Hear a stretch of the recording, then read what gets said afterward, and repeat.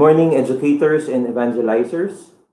As part of our practice in Bosco Press, we begin this catechetical activity with a prayer, acknowledging that God is the source of life, of love, and all learning. In the name of the Father, of the Son, and of the Holy Spirit. Amen. Do not let your hearts be troubled. Do not stay afraid. It is really I whom you see. I offer you now my peace. I have waited for this moment to be with you again. In my heart you'll remain. In your heart I'll stay. I am with you till the end of your days. I am in you. Have faith that I hold you even when you let go. And I love you, you must know. I am here. I am ever with you.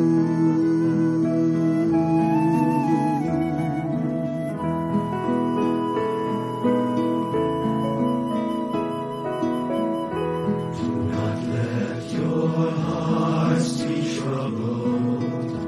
Do not stay afraid. I'm beyond all anguish, all death.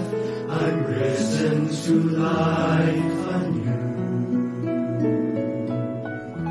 When you feel that you've been empty and can give no more, know that I am your breath and I fill your soul.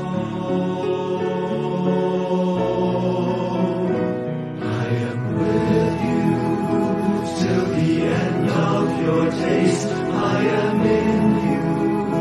Have faith that I hold you even when you let go. And I love you, you must know. I am here. I am ever with you. I am with you till the end of your days. I am in you. Have faith that I hold you even when you let go. And I love you, you must know. I am here.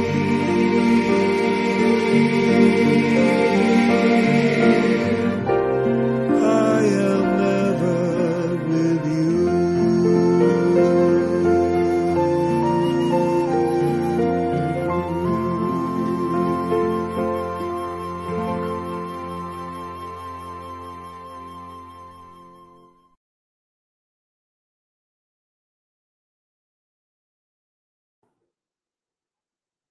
Our Father, who art in heaven, hallowed be thy name. Thy kingdom come, thy will be done on earth as it is in heaven. Give us this day our daily bread, and forgive us our trespasses, as we forgive those who trespass against us. And lead us not into temptation, but deliver us from evil. Amen. Saint John Bosco, pray for us. Saint Ignatius of Loyola, pray for us. Mary, help of Christians, pray for us. In the name of the Father, and of the Son, and of the Holy Spirit. Amen. Once again, good morning. Today is July 31, Memorial of Saint Ignatius of Loyola. I am Father Donnie, and we are now on this fourth episode of Christ's Evangelization and Faith series, or simply Chefs, which is part of the SalesianaBooks Shop Talk. For those who just joined us, this Shop Talk is a teacher training program that Don Bosco Press provides for its partner schools. And since webinars like this have become a regular fare in this time of the new normal, we are bringing this Shop Talk in the realm of cyberspace, hence the name Shop Talk Online. To tell us more about this, to formally welcome us all, and to introduce our resource speakers, I am proud to present to you the Executive Director of Don Bosco Press Incorporated, Brother Carmelo Martinez, SDP. Yeah, good morning. Good morning, dear friends and participants to this Chalk Talk online session of the Chef series. We are happy to be with you once again, and we are grateful that you have chosen to spend your morning with us. It has become part of our practice here in the Chalk Talk online sessions to greet each other in the chat box once we enter, but also to answer some poll. And so I have this first poll for you to answer this morning. And the question is, how are you this morning? Are you happy? Are you sad? Are you worried? Are you inspired? Are you excited?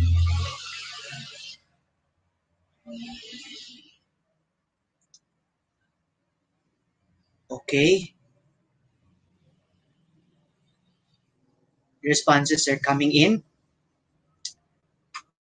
Yeah, around 40% of our participants this morning are happy. Around 38%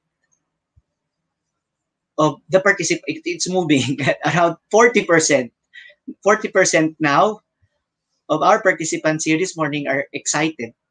Around 20% are inspired.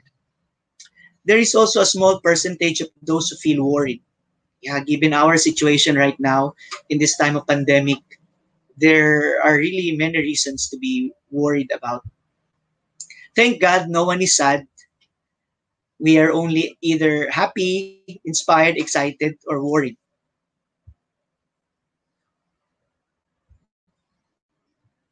Okay, thank you for answering our first poll this morning. Today is holiday, and we remember to pray as well for our Muslim brothers and sisters, particularly on this year of ecumenism, interreligious dialogue, and indigenous peoples. This is already technically this is the fifth session in a series of six. But because module making is composed of two parts, 3A and 3B, so basically this is also only our fourth session. But somehow we are bringing this series to almost into its conclusion.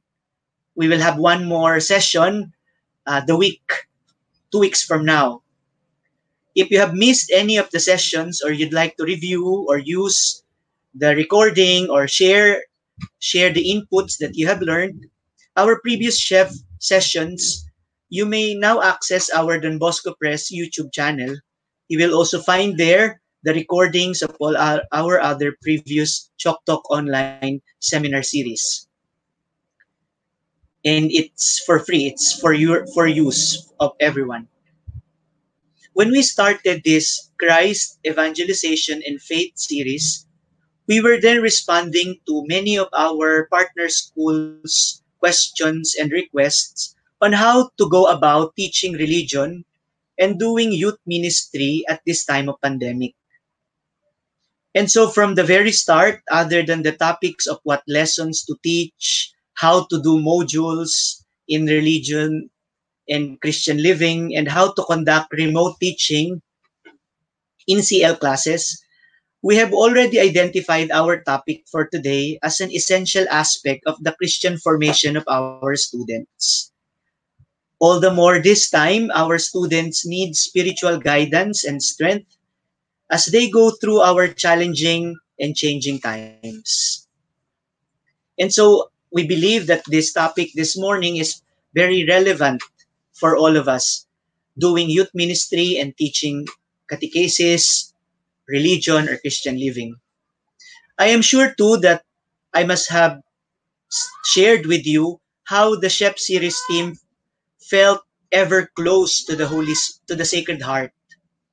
We started, when we were planning about this, we did not look at the calendar of the church. We don't look at the dates. We were only identifying, okay, we'll set it every other Friday, without us knowing that the first session of Shep series fell on the first Friday of June, when we commemorate the Sacred Heart. And since this seminar series is offered every other Friday, we were surprised to find out that the second session fell on the Solemnity of the Sacred Heart. And the third session, 3A, fell on the first Friday of July. We were only thinking of making sure that the different series don't have conflict, that we will be able to work properly and don't get stressed out. These were the only basis for us to choose these dates. But we never imagined that our journey will be very much a journey together with the Sacred Heart. And today, as I was preparing for this simple welcome address, I am surprised that we are talking about retreats and recollection on the memorial of St. Ignatius of Loyola. We did not plan about this. He who promoted the spiritual exercises, where we trace back the roots of retreats and recollections, is sent to us by God today. And this I firmly believe, to help us in our inputs and discussion. I am sure that as we celebrate the the memorial of St. Ignatius of Loyola, he is also praying for us, that we may do our best, that we may be able to find the best ways to be able to facilitate retreats and recollection and accompany our charges this coming school year. Thank you for joining us this morning. May we all have a meaningful sharing today, all for the greater glory of God. Muli, maraming salamat po at pagpalain tayo ng poong may kapal. It is also my duty to check where are our participants this morning coming from. So I have one last poll just to see where you are now. Okay, there are already respondents from NCR.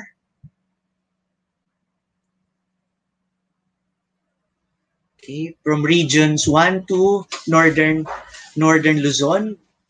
There are already respondents also from region 3. Wow, we have people from Central Visayas. We have representations from region 4, Mimaropa and Bicol region. We have from Caraga and Davao regions. We have Western Visayas, Central Visayas.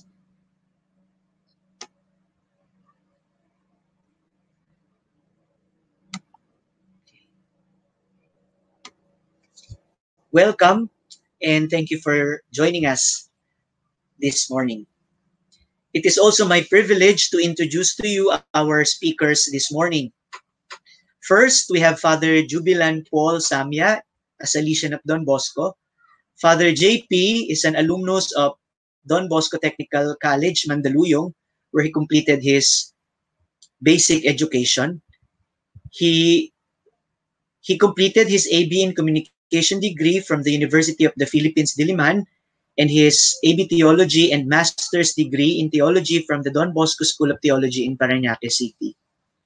Father JP authored the book Tayo Na sa Antipolo in 2018, and this book won the Best Book in Theology Award in 2019 at the 13th Cardinal Sin Catholic Books Award. Currently, Father Jubilan is the delegate for the Salesian Youth Movement of the Philippine North Province, and he is also the spiritual moderator of the elementary department of the Don Bosco Technical Institute, Makati. Father JP will be joined by Miss Leslie Ann Rosal. Miss Lian, as she is fondly called, is a graduate of the Don Bosco School of Theology, where she completed her Master in Religious Studies degree, major in Youth Ministry. a sought-after speaker and retreat and recollection preacher, Miss Lian currently teaches theology at the Ateneo de Manila University, at the San Carlos Seminary, and at the Don Bosco School of Theology.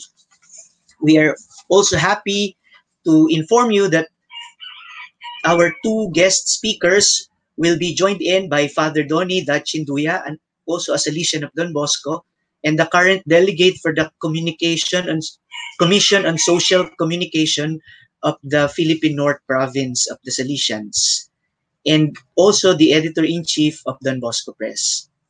Father Donny completed his AB in Communication Arts from the University of the East and his master's degree in Development Communication from the University of the Philippines Open University, where he is also currently completing his PhD in Development Communication.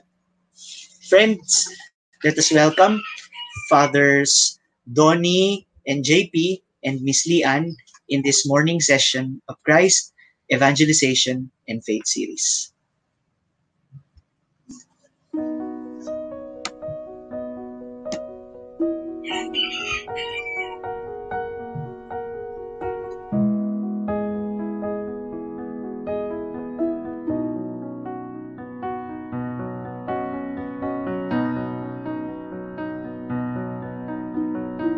Good morning, educators, evangelizers, youth ministers, catechists, and faith formators. Together with the sound Christian curriculum are retreats and recollections, which are high points in the faith journey of our learners. And as promised, this fourth episode of Christ, Evangelization and Faith series will zero in on facilitating retreats and recollections in the new normal. We have in our midst two very young youth ministers who will share with us their expertise. Ms. Lian Rizal and Father Juvelan Paul Samya, SDP. Good morning. Hello. So we start right away with our understanding of what retreat is. What is a retreat? Retreat. Personally, what I think about a retreat is that you go away from the usual, Father. So, ibig sabihin, kung ang usual na ginagawa mo everyday is like you teach, then there's a time for you to take a break, like a 2-day thing or 3-day thing, in order for you to assess your life at the moment, tingnan kung anong state ng puso mo at the moment. Kaya siya retreat, kasi lumalayo ka. So, kasi usually, sa history ng retreat, ano yan ang retreat ay hindi lang paglayo, but to ascend to a higher plane. Ganon. Kaya parang up the hill siya usually. That's a beautiful metaphor, no? Yung pag-ascend. Okay. Father Juvelan, how about you? Parang yung retreat, kukunin ko yung punto ni Ma'am Lian kanina na it's going away, di ba? Parang you go to a deserted place. Sa scriptures, ang disyerto ay isang lugar na walang laman. Malayo sa usual na lugar kung saan ka natatagpuan. Pero, also in scriptures, the desert is a symbol of the special closeness of God's people with Adonai. So, you go to a deserted place, not to be in an empty place, but really to encounter God who loves you very much. Kaya, siguro, the retreat is a kind of desert experience. An experience of special closeness with God who loves you very much. Kaya nga, pwede nating tignan ang retreat sa buhay ng mga kabataan natin bilang high point ng kanilang buhay espiritual. So, napag-usapan natin yung Christian living sa series na ito. So, mahalaga na sa bawat Christian living class, na-encounter ng kabataan si Kristo. Pero sa encounter na yan, nagkakaroon ng high point or special moment or parang intense moment sa retreat. Oo. Tapos yung point ni Ma'am Lian kanina, yung ascension, no? Merong closeness, yung CL curriculum at saka yung retreat at saka recollection, no? I think that should be emphasized for our participants. na hindi dapat malayo yung module ng retreat o ng recollection na ibibigay sa mga estudyante. Dapat nakadikit, nakayakap doon sa curriculum, naka-integrate, yes. Na yun yung talagang ideal, na sana yung retreat, kahit na yung design ng retreat ay naka-integrate sa plano ng Christian Living Curriculum. So mayroong plano yung Christian Living Curriculum at part of the curriculum ay once a year or once in the life of the student, mayroong tinatawag na retreat which serves as a kind of high point to his or her spiritual and life journey. Dadagdag ko para sa atin sa mga Salesians, ang retreat ay nakikita din bilang paghahanda sa kamatayan. Baka sabihin ng mga viewers natin, medyo morbid yung exercise for a happy death. Pero si Don Bosco, very practical. Sabi, sa utak ni Don Bosco, ang isang bagay na sigurado sa buhay natin, yung katotohanan na tayo ay mamamatay. Kung mamamatay naman tayo, di maghanda tayo sa kamatayan. At ang kamatayan ay hindi isang bagay na nakakatakot. Kasi nakakatakot ang kamatayan kung hindi ka handa. Di ba? Aksidente.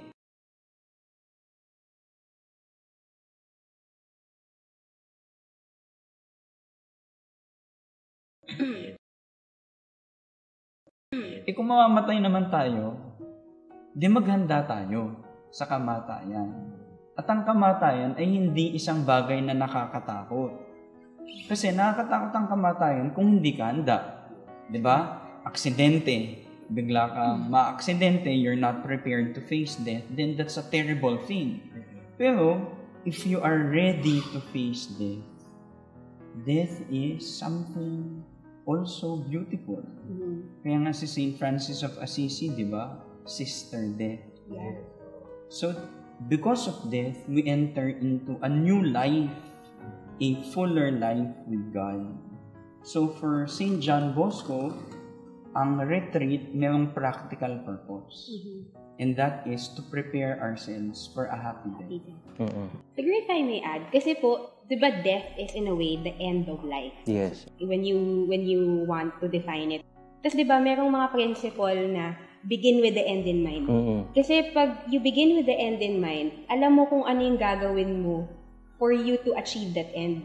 So, ibig sabihin, if I know that I want to die a happy death, then at this point in life, that I should already grow myself, be able to make good choices.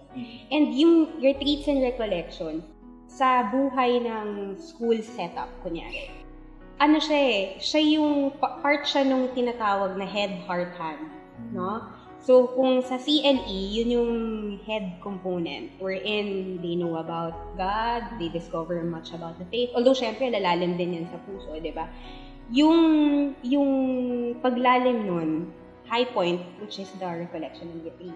That's part of the campus ministry setup, di ba? In some institutions, I think even here, Father, sa DBTI, meron kayong social action arm. So that's the hand. So the retreat and recollection, nandun siya sa gitna.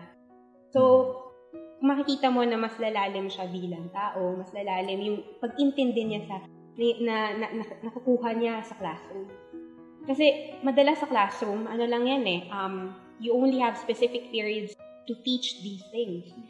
Of course, the teacher can share a bit and palalim niya ng maayos, diba, yung lesson. Pero, iba pa rin yung nakahiwalay talaga yung activity. 2 days, 3 days, no? And then they're able to really go into themselves, be able to introspect, no? So, iba din siya It in a way, it caps off. Tama ba yung term? Basta yun nga, high point siya ng educative process. Yung sinasabi mo kanina, Ma'am Lian, we detach the students, the learners, and we bring them to a different place, an isolated location, so that there they can experience intensely God's presence in their lives. sa akin, let's move on and let's talk about the purpose. Bakit nga ba bahagi ng isang Christian living program ang retreats and recollections? Siguro yung isang pinaka-basic na. Pagka nagre-retreat ka at nagre-recollection ka, you gather yourself. Yan yung una. And we could also distinguish retreat and recollection dito sa simple way na ito na normally yung mas mahaba, mas developed na proseso, tinatawag nating retreat. Pagka mas maikli, half day or one day, tinatawag nating recollection. So pagka recollection, you gather yourself, you gather your thoughts, you gather your emotions, ano bang mga tumatakbo sa isipan ko, anong dumadaloy sa puso ko ngayon, and you attain a kind of deeper awareness with yourself. Kaya mahalaga yung role ng mga retreat facilitators or recollection facilitators para matulungan yung mga participants na ma-recollect yung sarili nila. Retreat would be going to the deserted place to encounter God. Mas mahaba, pero basically ganun din eh. Igagather mo yung sarili mo. Kamusta na ba ako in relation to God? So, kamusta ako at kamusta ako in relation to God? And makikita mo yung buhay mo. Anong tawag ng Diyos sa akin? Ito yung buhay ko ngayon. Saan ako tinatawag ng Diyos ngayon? Siguro sa retreat, aabot na doon sa level na yun. Yung discernment talaga. Ito ang buhay ko. Ito ang relasyon ko sa Diyos. Saan niya ako tinatawag? At hindi nagtatapos doon.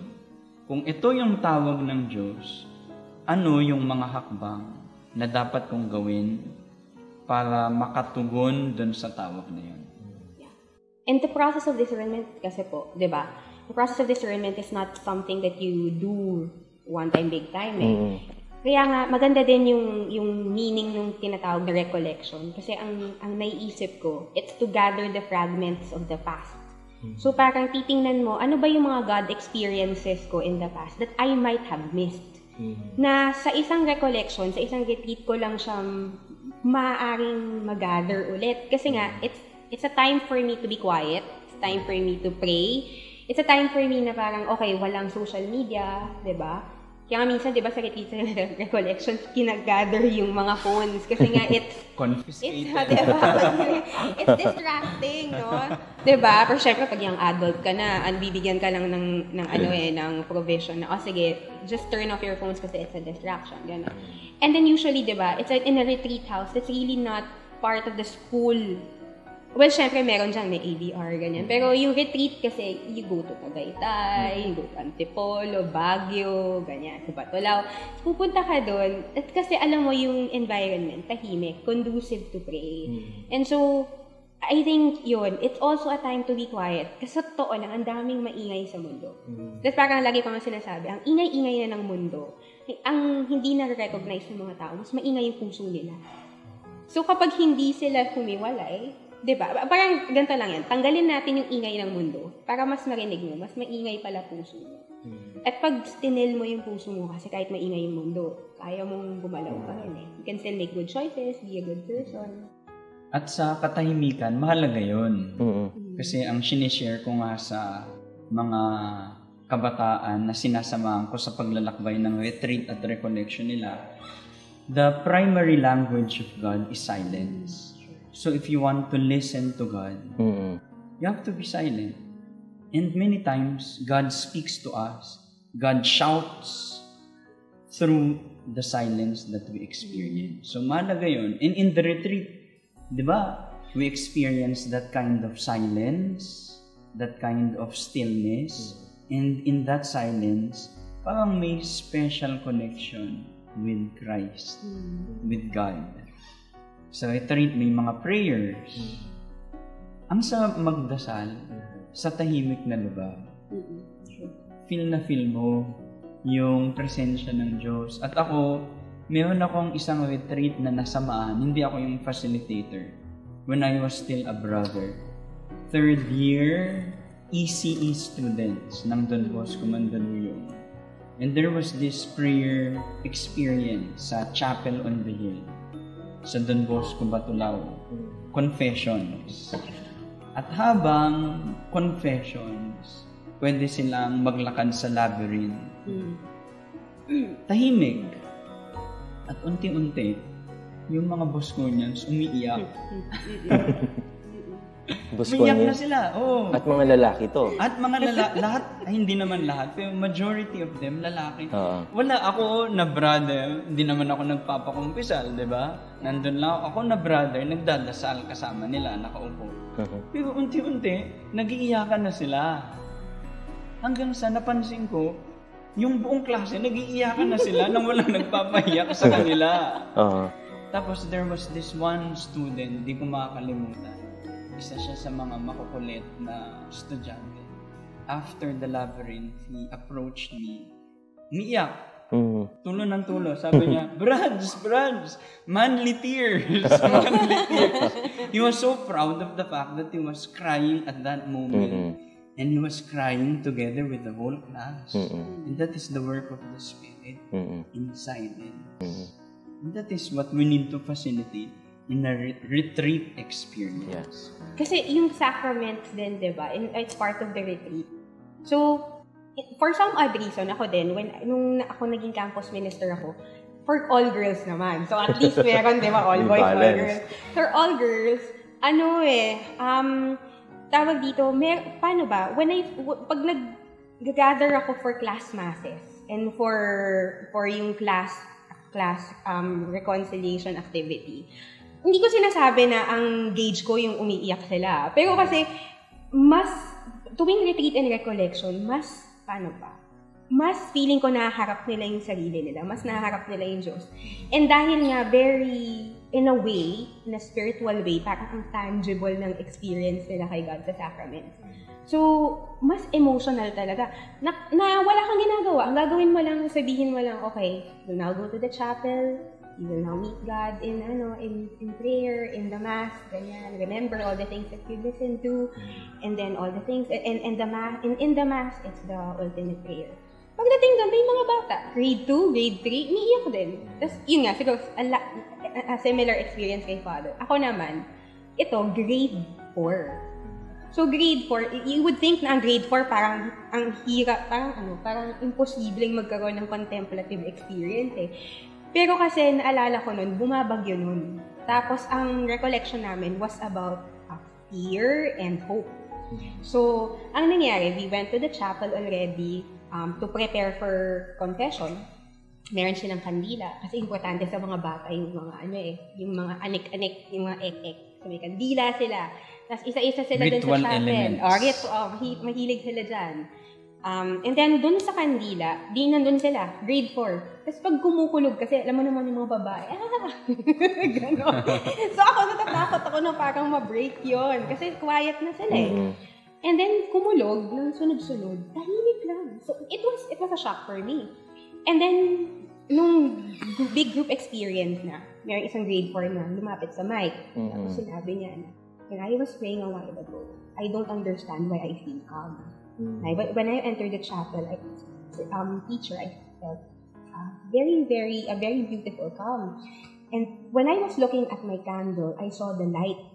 So even if there was thunder, I felt that the light was Jesus telling me, I'm embracing you. In warmth daw ng candle, parang nararamdaman daw niya, embracing her, telling her not to be afraid.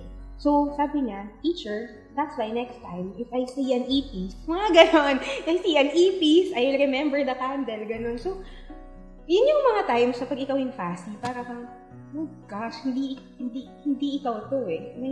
Si God talaga yung gumagalaw eh. Ikaw lang yung facilitator, kaya nga fussy. You facilitate the experience. And, yun nga, after that, pagdating sa confession, pagdating sa Mass, iba din eh, para siyang lumalalim. Tapos at the end of the day, sabihin ng mga bata sa'yo, ang saya-saya nila. So, sabi ko, yun nga, it's important that even at this point, we look into how we do our retreats and recollection. Not only in the time of pandemic, pero maybe revisit yung mga methods natin, no? Especially after all these things are we expect that the schools will be conducting their retreats and recollections via different platforms. Siguro synchronous, asynchronous, online. How do we condition the silence? How do we design such elements so that it will be conducive to pray? So that there will be the intensity of God experience despite less ideal situation.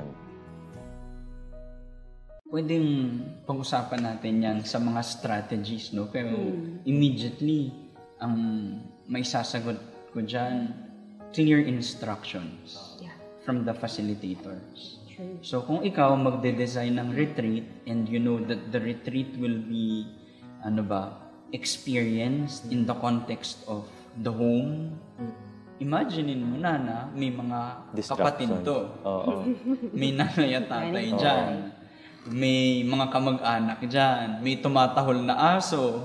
May dumadaan na kotse.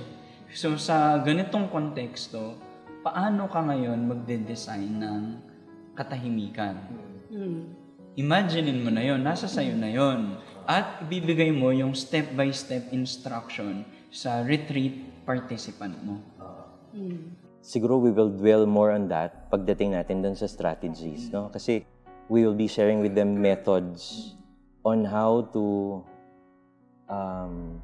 condition the environment.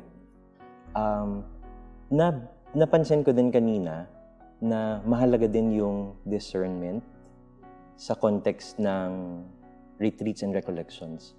Si St. John Bosco, he would say na very vulnerable yung puso ng mga kabataan when they undergo retreats and recollections. Kaya nga, nandun palagi yung proposal for vocation. Hindi lang yung vocation to the priestly and religious life, pero yung vocation sa context halimbawa ng grade 6, ng grade 10, ng grade 12 na nasa terminal stages ng buhay estudyante. Can we say na discernment is also a purpose of retreats and recollections? Yes. Oo, totoo yan. Kasi di ba po, pag when you discern, hindi lang naman siya for vocations. Like vocations in the sense that you're treading a major path in life. Yes. Pero kasi vocation can also be my response to the present moment.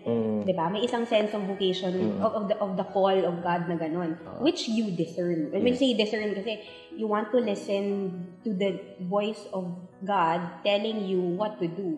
Not merely of bad and good, pero usually, di ba, two good choices yan. Sa konteksto ng, kasi nga dahil binabalikan nila yung experiences nila, tapos pag facilitator ka kasi, di ba, laging may challenge to parang, di ba, may part ng retreat and recollection, di ba, Father, na parang you challenge them to do something about their life. Kasi this is what you learned. This is what got deepened in you. What do you do now? Kasi a good retreat and recollection challenges them to change, to conversion, to transformation. So, kailangan meron magbago sa akin. So, para makarating ako sa pagbabagong yun, kailangan kong tanongin ng Diyos, paano ba natin ina-navigate yung buhay ko sa nais mo? Ano ba yung will mo? Paano ko makakarating dito sa pagbabago ko, no? Ano mga steps ang pwede natin gawin, Lord? So, nandun din siya. Kasi, yun nga, to listen to His will. Ultimately, yun naman nag-deserve. To listen to what He wants in your life.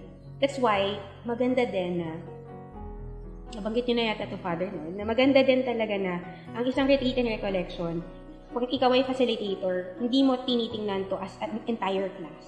Okay? So, this is grade 3 Caravaggio, kunyari. Pero, I should be able to look into the individual person, part of this retreat. Kasi God will speak, even if it's a generic message, God will speak to them individually in their context, in their experience. So, I think yun, no, Father. Parang, after the retreat kasi, you have to be able to make decisions for yourself. Parang, hindi ka dapat maging static. Dapat merong level up na mangyayari. Oo. Kaya on the part of the students, parang nagdi-discern. Kasi may tawag ang Diyos. Tinatawag tayo.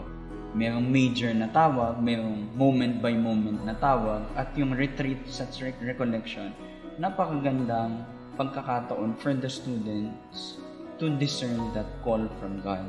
On the part of the facilitators and the religion teachers, the faith formators, ito naman yung occasion for them to accompany the students.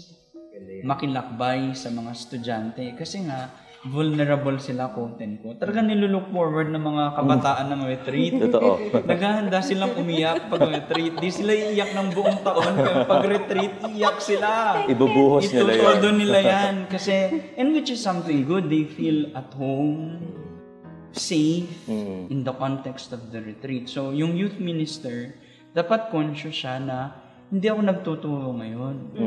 Nakikilakbay ako ngayon.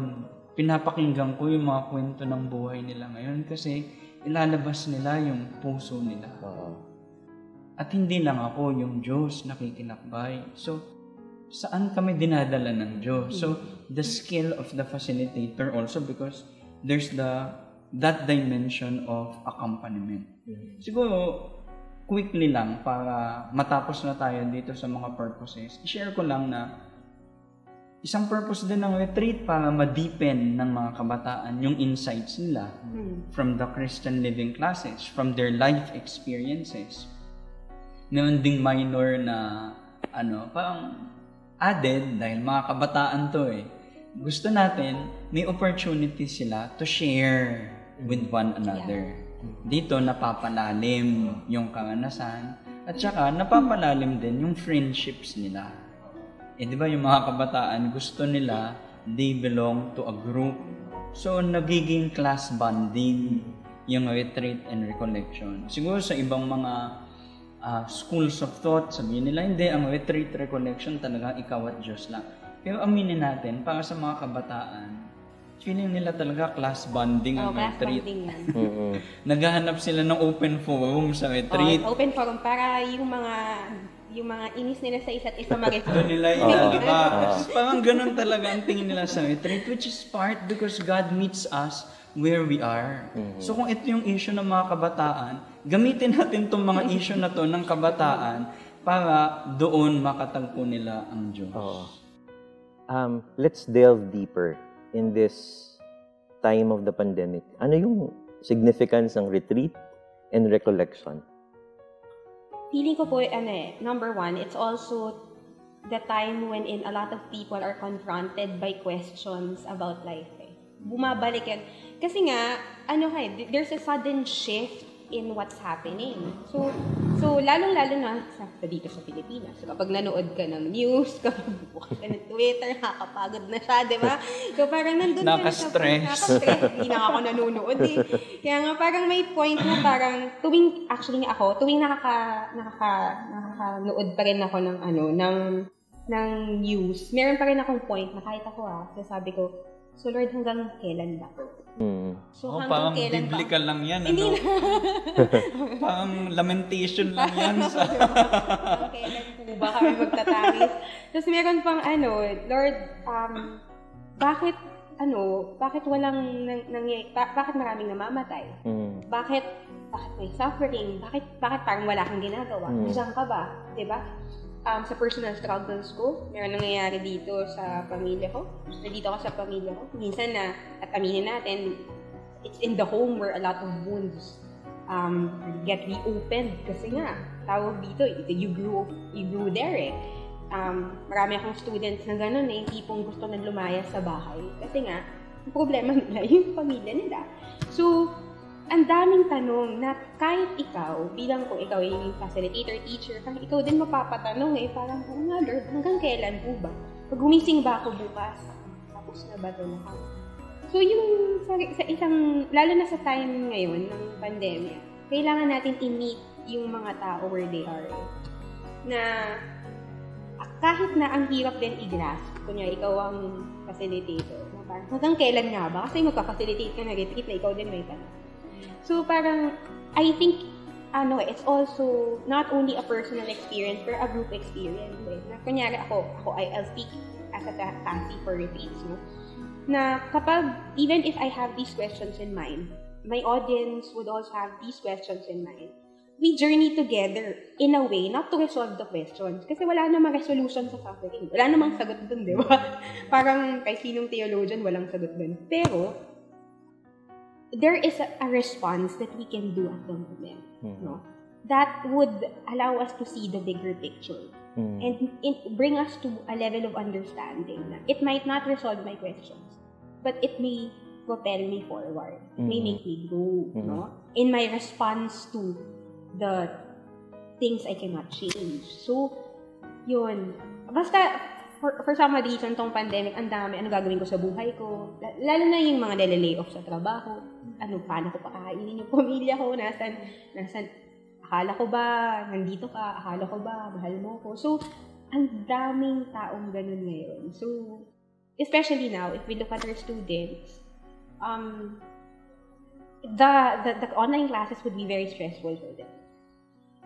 Maybe we can do like a retreat and recollection is important because it also takes them to a place wherein, okay, magpapahinga lang ako.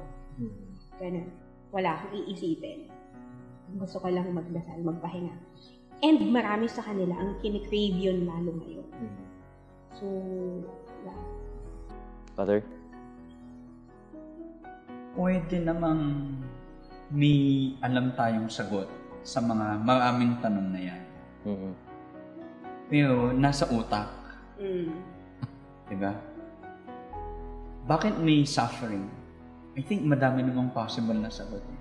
Pero nasa utak. Kung ang Diyos ay mapagmahal, bakit niya nahayaan na mangyari ito? May sagot dyan. Madaming sagot dyan, pero nasa utak. Pero in the context of the retreat, hindi na lang sa utak, pero mapupunta sa karanasan, sa puso, dahil you undergo an experience and you dialogue with God. Yun yung pagkaiba ng retreat. At pwede na, after the retreat, walang final answer. Pero magbabago yung disposition ng puso mo. Kasi nakatagpo mo yung Diyos na nagbibigay ng assurance na pwedeng may sagot, pwedeng walang sagot, pero ang mahalaga, nandito ako. Kasama mo ko, huwag kang matakot. So that is why, mahalaga na yung retreat in the normal setup. Mas mahalaga siya sa panahon ngayon. Kaya kahit mahirap, huwag po tayong mag-give up. Sikapin natin na ibigay itong retreat experience na to sa mga kabataan natin kasi mas kailangan nila ito ngayon. So sa panahon ng pandemya, may mga existential or life questions and we need to accompany our young people as they grapple with these questions. Habang wala pang retreat, pwede talaga na ang resulta nitong mga tanong na to ay anxiety, depression, kasi walang sagot eh. So, nakakalungkot, nakakatakot. Ganyan, marami talagang natatakot, nadidepress, naging anxious. So, ang naisip ko ngayon, siguro, kahit sa CLE, sana mayroong mini-mini recollection. Ibig sabihin, mayroong prayer experience para ma-address itong mga questions na to. Or, ma-encounter si Christ na magbibigay ng assurance sa kanila.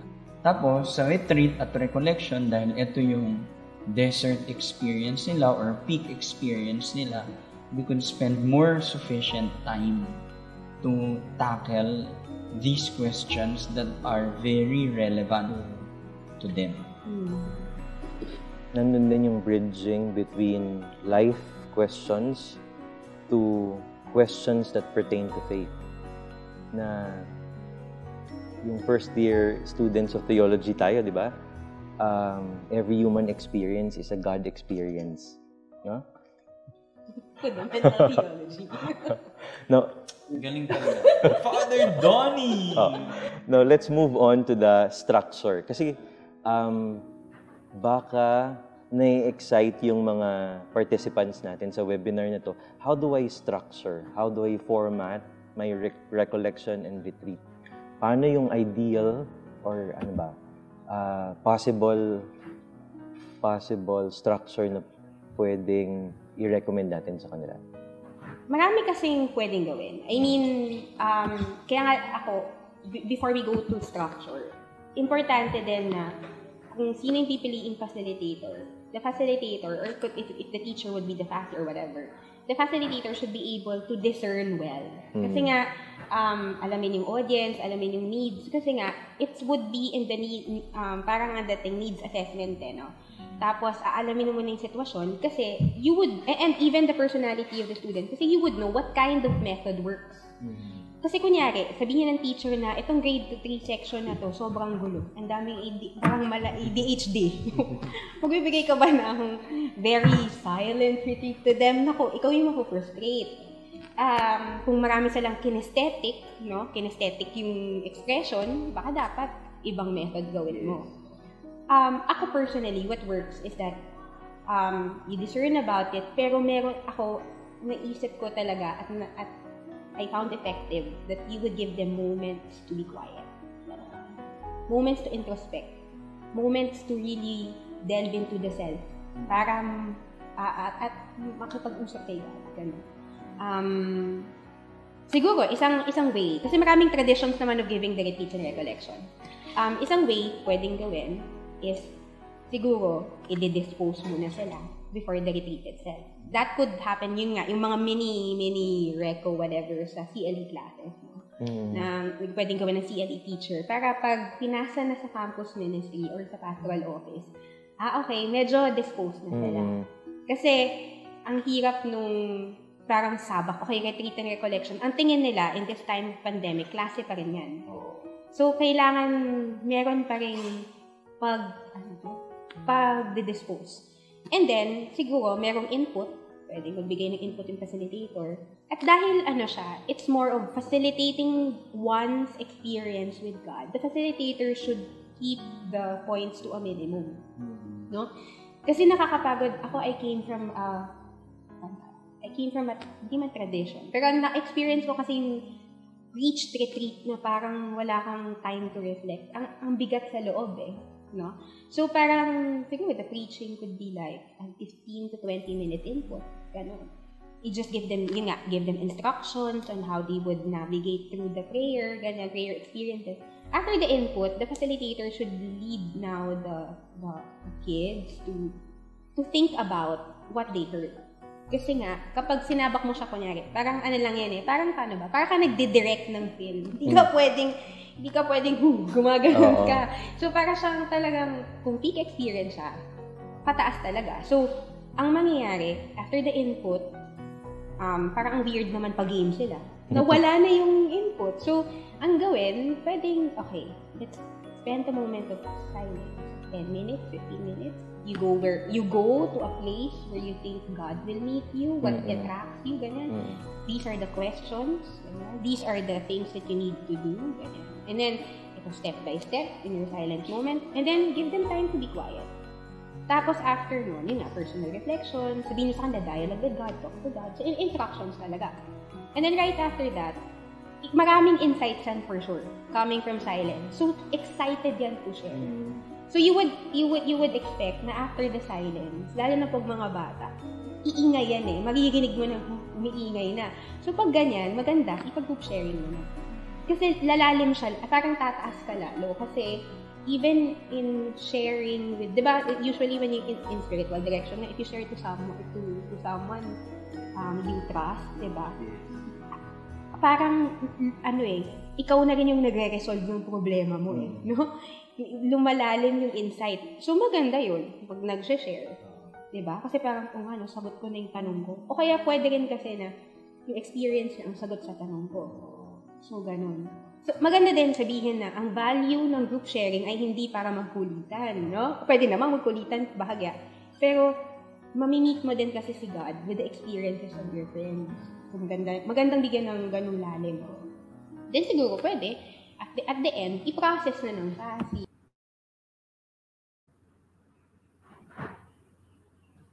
Lalalim siya, parang tataas ka lalo kasi even in yung nagre-resolve yung problema mo eh, no? Nagre-resolve yung problema mo eh, no? Lumalalim yung insight. So maganda yun pag nag-share. Diba? Kasi parang, sagot ko na yung tanong ko. O kaya pwede rin, lalalim siya, parang maraming insights yan for sure, coming from silence. So, excited yan to share. So, you would expect na after the silence, lalo na pag mga bata, iingay yan eh. Maririnig mo na umiingay na. So, pag ganyan, maganda, ipag-group sharing mo na. Kasi lalalim siya, parang tataas ka lalo. Kasi, even in sharing with, diba, usually when you in spiritual direction, if you share to someone you trust, diba, parang, ikaw na rin yung nagre-resolve yung problema mo eh, no?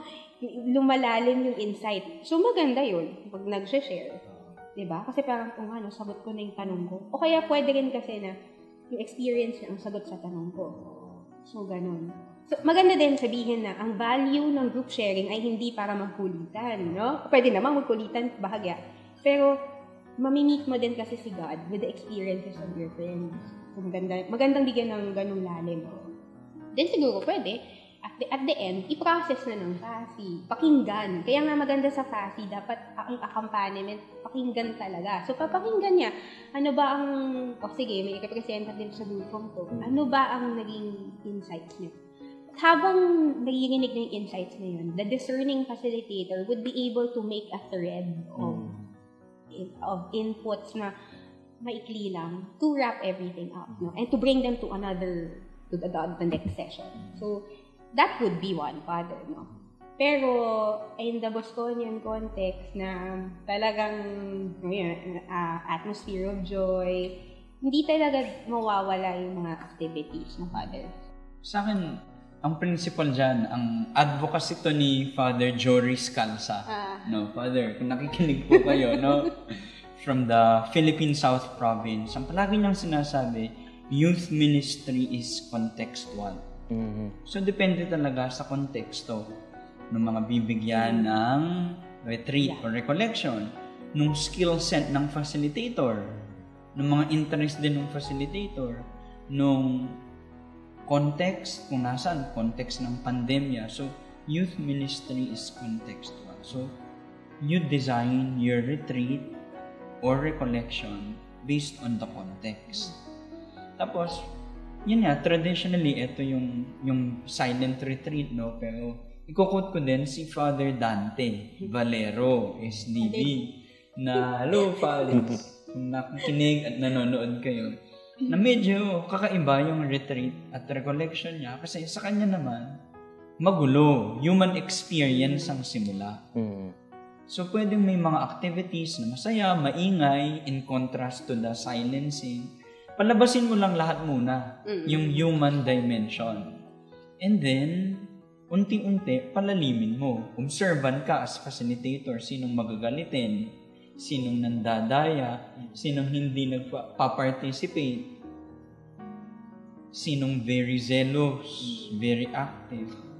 And then, as facilitator, you should have the skill to process the experience. Let them share. Let them go deep into themselves. And then finally, as an evangelizer, you lead them to Christ. You lead them to the Word of God in Scriptures. So parang mayroon din ganung structure. Ang naisip ko ngayon, dahil chef series tayo, baka hindi mahalaga yung structure. Agad. Pero itong mga sinishare natin, yung mga elements. So may silence, may input, may human experience, may sharing, may processing, may prayer. Yan yung mga elements ng retreat. At bilang chef, ikaw yung magmimix ng mga ingredients. Depende sa yung timpla. Yung mga magagaling na cook, hindi nila kailangan ng eksaktong weight ng salt na ilalagay. Diba? Depende yan sa timpla. Tansyahan yan eh. So, ito po yung mga elements na maganda nasa retreat. Tansyahan. Anong rekado ang ilalagay mo sa retreat mo? Ganong karami? Depende dun sa mga participant. Kung masarap naman talaga broccoli. Pero alam mo, yung mga kakain, ayaw ng broccoli, huwag mo nang ilagay. Di ba? Chef. Yeah. Okay yun Dahil yung context natin ay cooking, let's go to the ingredients, to the strategies. Ano yung possible strategies na ma-offer natin sa kanila in the context of this pandemic? Yun nga, yung sinabi ni Father, tailor fit talaga. Pwede kasi, di ba, in the campus ministry, when you become a campus minister, you already have a set of modules. Sige, implement mo na to. Pang grade 5 to. Ang danger kasi, sige, gagawin ko lang yan. So, i-implement ko lang. To the dot. Ganyan, gagawin. Pero if you are a very discerning campus minister, pastoral worker, what you do is that, okay, teka lang, even if the message, how God relates with His people, di ba? The message is generic, mahal ko kayo. Pero, paano ko ipapakita na mahal ko kayo, I need to be personal with you. Kasi, God recognizes the uniqueness and unrepeatability of the person, no? So, kung ikaw, diba? John Paul talaga tayo ngayon. So, parang ganun din pag-retreat facilitator, kasi ikaw yung parang daluyan ng grasya eh. So, dapat, ang mangyayari din, you have to make sure that even if the word of God is there and everyone will hear the same word, it has to be personalized. So maganda na you have a module on love, you have to first do needs assessment talaga. Kung ikaw ang facilitator, dapat actually nga kapag ikaw in-invite for a retreat, dapat ang unang tanong mo, ilan sila? Kamusta sila sa klase? Sino sila, di ba? Kamusta ang family setup nila? Nasa context ng pandemic, paano ito magagawa? Itong tailor fitting? Father, kailangan mag-collaborate. So, yan? Tawag dito, kailangan, kung ikaw ay pastoral worker, you collaborate with guidance. May mga concrete suggestions, like, may makakatulong bang application dyan? Google Form. Tailor fit. Google Form is one. Google Form. So, mag-aral na po kayo ng Google Form. Google for Edoc, ganyan. Hindi, pero Father kasi, meron na rin yung meron na rin naman talagang, pwedeng mag-Zoom meeting. Mag-collaborate yung mga different people involved in the formation of the student. That's a second strategy, no? Yung collaboration of the different people from the pastoral team or campus ministry. So, hindi dahil ikaw ang retreat facilitator, sa'yo na ito lahat. Siguro, kung kanina, hina-highlight natin yung integration ng retreats and recollection sa CL curriculum and the whole pastoral ministry. Baka ngayon yung tawag ay hindi lang to integrated pero collaborative. So, you collaborate, ikaw na FASI, you collaborate with the religion or CLE teacher, with the class advisor, with the guidance counselor, and why not, even with the spiritual moderator or the spiritual director of the school. Tapos, kayo yung magplano, mag-tailor fit. At yung suggestion nga, in the context of the pandemic, pwedeng Google Form. Yeah, Google Form. Mag-Zoom meeting. Google Meet, pwede din. Pwedeng Google Meet, So, parang, ako stress ko lang yung importance ng kunyari, not only those in the pastoral team, pero yung guidance counselor. Kasi nga, lalong-lalo na ngayon na we do not know if our students are anxious to a point that it's psychological already. Ang danger kasi nga in the retreat, because it becomes, lumalalim yung experience, it might open a can of worms. Na only someone who has a training probably in psychological processes could be able to draw out the students from the sudden anxiety. Baka mamaya kasi dumating yung point na biglang nag-sharing sa Zoom, nagka-catharsis yung bata, hindi alam ng facilitator ko anong gagawin, hindi alam ng spiritual moderator gagawin, pero alam ni guidance counselor. So pagka nangyari yan sa context ng online retreat, biglang nakita mo yung video ay umiiyak na yung isang estudyante, anong concrete na pwedeng, kung nandun sa team yung guidance counselor, anong suggestion natin doon? Will ask the student to log out and then Meet the guidance The counselor. Oo, the guidance counselor separately in an online platform. Yeah. din. Oo. May So ganun. maganda talaga na nandun yung guidance counselor, advisors, etc. na tinitingnan nila yung mga reactions ng mga bata. So kasama siguro sa netiquette or etiquette sa online platform yung dapat naka-on yung video. Videos nila. Para nakikita talaga how do they react? How do they respond? Oo. And the facilitator, together with the rest of the team, especially the guidance counselor, can evaluate what is happening. So, kung Zoom yan, may chat feature yon na pwedeng Private. one-on-one. Uy, kamusta ka na? Ganyan. O, di kayo lang ang magkakausap online. Kasi father, nalulungkot ako kasi nawalan ng trabaho yung nanay at tatay ko. Hindi ko na Na-trigger kaya, ako ganyan. nito, gano'n. Okay. So, you initiate the dialogue.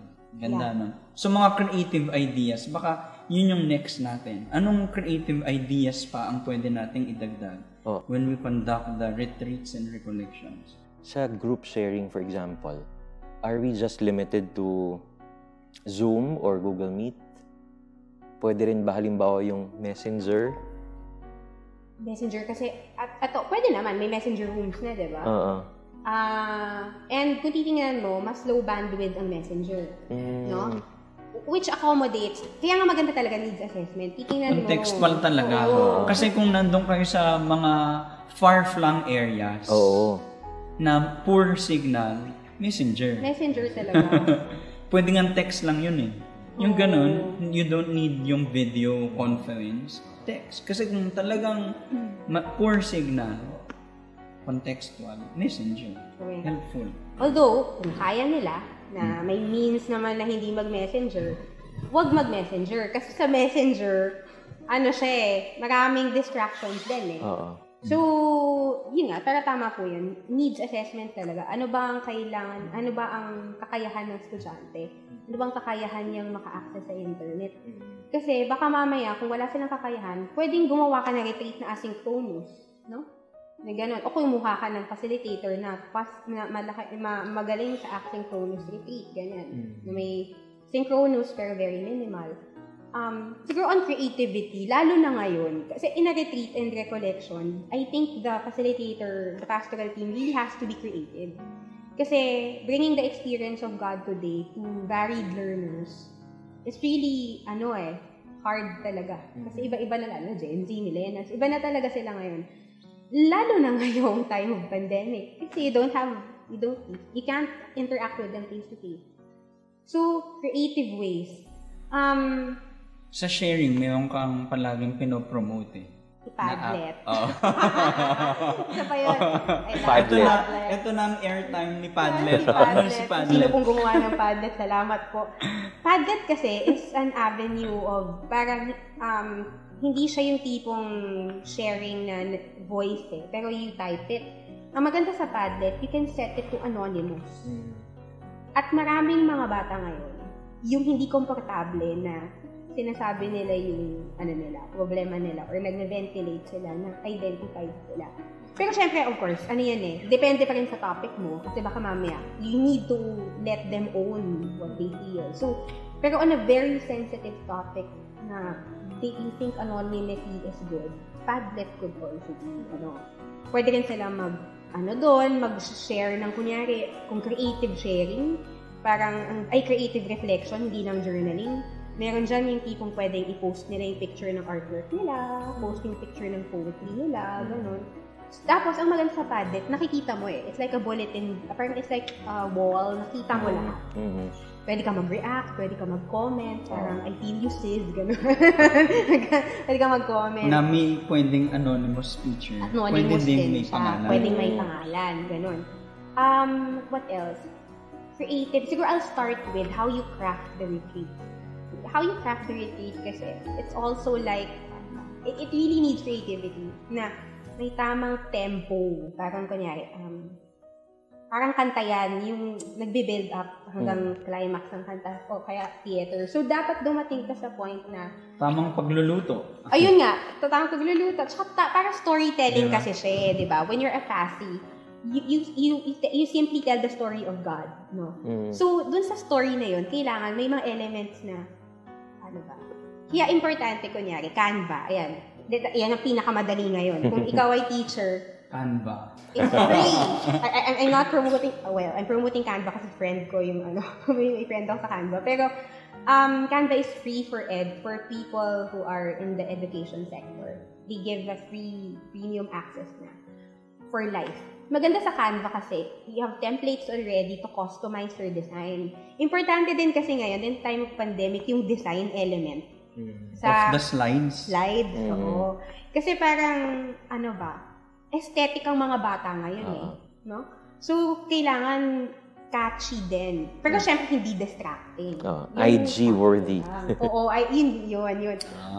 IG-worthy. Father Donnie. Basta ganon. Tapos, tama lang din yung pasok. Kunyari, may sasabihin ka, alam mo may papasok na instrumental music, ganon. Para hindi naman para paiyakin sila, pero alam mong may nakakaantig siya. So if you're a Fassi or a pastoral worker, you have to make sure that when you are giving the input, you're telling a story. And when you tell a story, all the elements are there.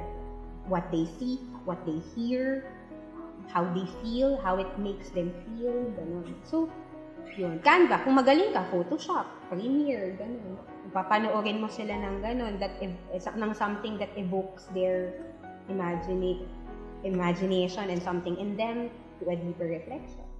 So, maraming apps ngayon actually. Zoom, Padlet, Flipgrid, parang mala TikTok na Padlet, gano'n. So, maraming apps na siguro we can share during the question and answer session. Yun yung parang siguro kung madami pa kayong gustong malaman sa question and answer, we can discuss more about this kasi mukhang ito talaga yung kailangan nila. Pero bago tayo magtapos, yung mga immediate na suggestions, be creative kasi parang limitless yung possibility ngayon. Ang limit ay yung creativity mo. Kasi yung mga technology available naman, magre-research ka lang. So, halimbawa kami, sa experience namin sa lit ng SYM, nag-try lang kami ng month-long retreat. Yeah.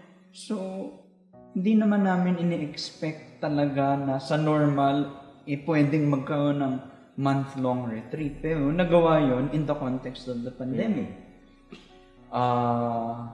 Ang maganda dahil online, hindi ka limited sa mga facilitators na pupunta sa isang lugar.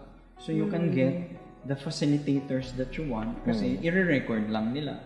So halimbawa dun sa retreat na yun, napagsama-sama namin si Bishop Rex, yung ECY, Episcopal Commission on Youth Chairman.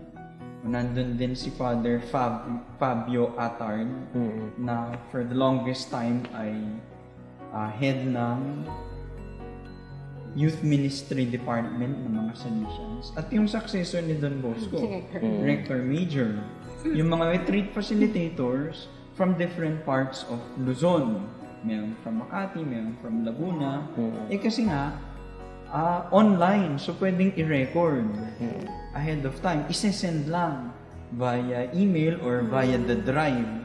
And so, yung creativity nandun, tamang timpla lang. May talk, may prayer, may personal reflection, may bonding din. Sa lit retreat, mayroon kaming fellowship nights. Nagkaroon ng 2 fellowship nights. So, parang timpla, pagtitimpla lang. Ganyan. Siguro, I'll add po yung isa sa mga retreats that I helped po nung huli yung pag-ibo. Yes. Share ko lang yung kwento na napagsama-sama. Yun nga yung maganda with the pandemic situation. Kasi kaya mo pagsama-samahin yung mga taong kala mo hindi mo may invite. Like, kunyari, si Ben and Ben nag-share. Diba? Hindi mo naman pwedeng sabihin, Ben and Ben, we invite you to Batulao to share. Ang hirap, diba? So, tapos may bayad pa yun, diba? Usually. Pero during paghilom kasi, we got people for free. Si Alden Richards, yan, mga artista, ganyan. Tapos, ang naging method kasi nun, the team that put it together, even lit, were in from different locations. Like, for example, sa paghilom, our main editor was from Dagupan. Mm-hmm. But the creative team who does the pub maps are coming from Muntinlupa, Parañaque, and Rizal. Yun. So, iba-iba siya. Na nag-come together to put up the retreat. And then, ang main nagbibigay ng input, syempre, si Father Sok, coming from Dagupan, no? And then, we pulled together different facilitators for small group sharings. Na nagulat kami, the volunteers came from Luzon to Mindanao. And even the participants were coming from Luzon to Mindanao. Nagkaroon din kami ng one-on-one kasi dahil kailangan na-customize. So, may mga tao na gusto ng one-on-one session. So, ang maganda in the time of pandemic, we were able to gather really good, talagang very trained in spiritual direction. Like, the heads of CLC Ateneo, yung clinical sisters, there were some Salesians who volunteered, no? So, ayun nga, tama po yun eh. The creativity is, is endless in the time of pandemic. And, syempre, pag in-inspire ka ng Holy Spirit to be creative, talagang to the limits, no? So, yun. Yeah, I think ganun yung naging experience ng paghilom. At akala namin nung una, natatakot kami na baka mamaya, this might not be parang yung hindi sila makakapag-reflect ng maayos. Na nagulat kami at the end, even in lit, na nagulat kami at the end na nung pinaprocess kasi namin yung mga facilitators, small group facilitators, they also share para alam namin yung input. Nagulat kami na parang ang tagal na nilang magkakakilala, lumalim yung relasyon, after pandemic, gustong magkita-kita sa Cebu, ganyan, mga ganon, Father. So, lang talaga. I think it's maraming possibilities na pwedeng mangyari. Kasi nga, hindi naman tayo yung gumagalaw, yung Diyos yung gumagalaw dito. No? Nagpapagamit lang talaga tayo. So, yeah, with maraming rin retreats, hindi lang paghilom, hindi lang lit. Ang daming mga sa Manila, di ba, si Bishop Pabilio nagbigay ng retreat sa TV Maria. Ng clergy online TV too. Maria. At ang daming mga non-clergy na sumama sa retreat ni Bishop Pabilio.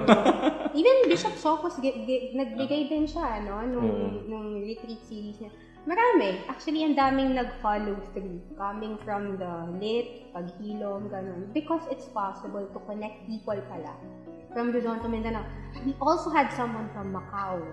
We also had someone from parang lang siya, tawag dito, yung hindi mo akalain na kayang mangyari yung grand setup. Kaya pala. Kasi nga, it takes one time. So parang, as we come to the conclusion of this discussion, ang insight ko, hindi lang pwede maipagpatuloy yung retreats and recollections. Talagang pwede siyang maipagpatuloy, pero pwede pang may bago na ma-introduce sa paraan ng pagbibigay natin ng retreats and recollections.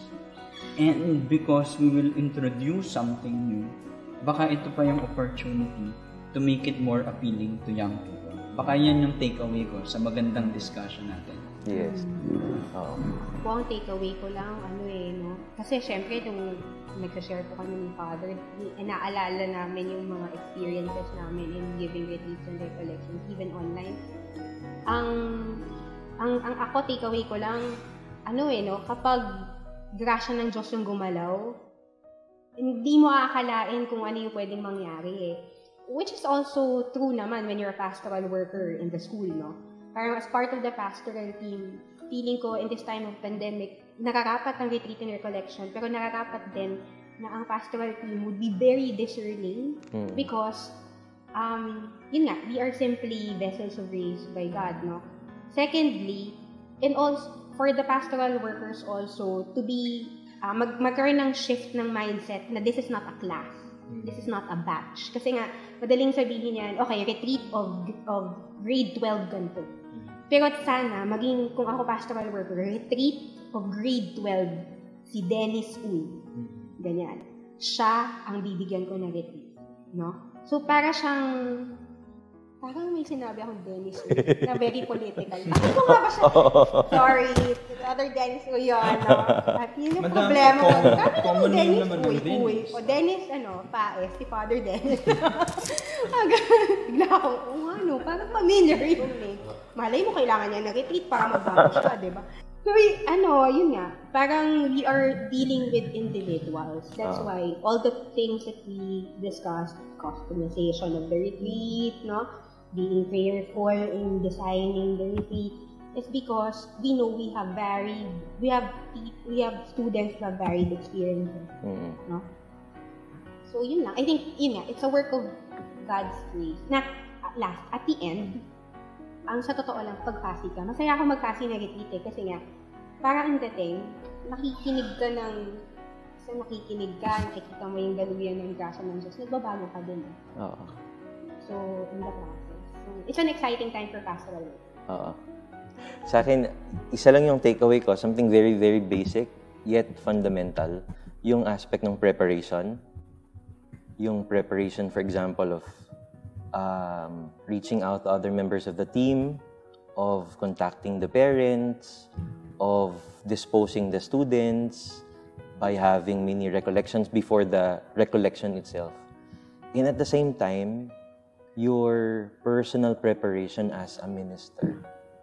Na for you to accompany, for you to listen to the stories, to the God experiences of your charges, you get to be attuned also to your experience with God.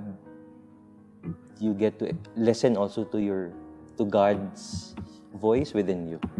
Okay. I think this wraps up the first round of our 4th episode. When we return, we will have the opportunity to address our questions to our resource persons. Thank you.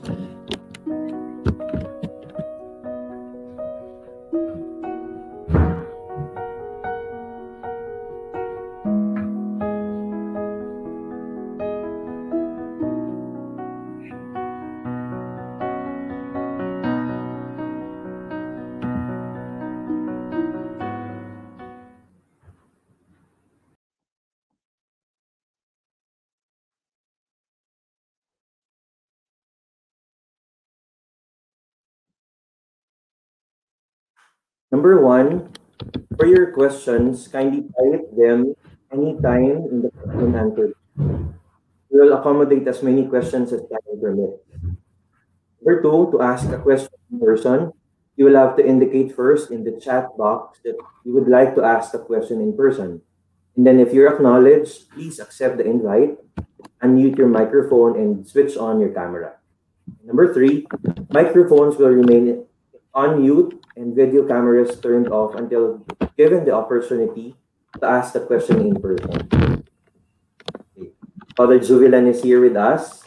We're waiting for Ma'am Lian to come in, but perhaps you could proceed with the questions.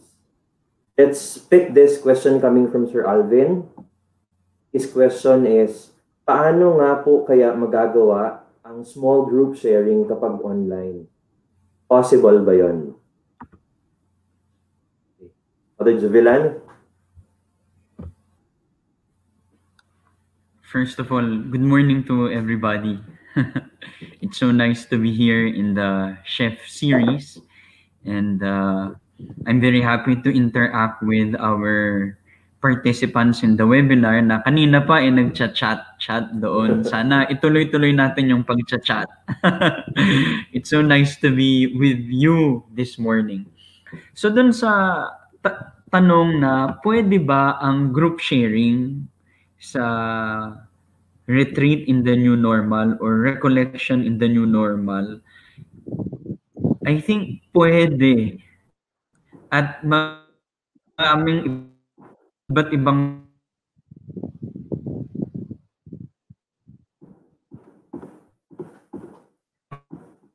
paraan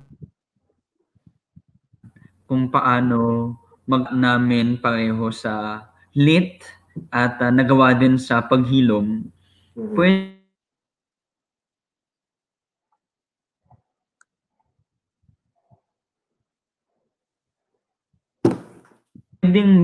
may group sharing via yung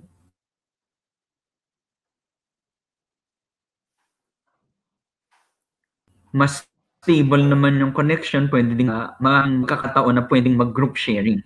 Hindi ko lang alam kung familiar yung mga nanonood sa atin ngayon na yung Zoom, kung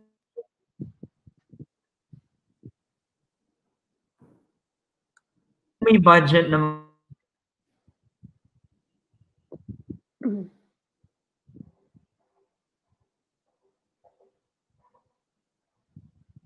po yung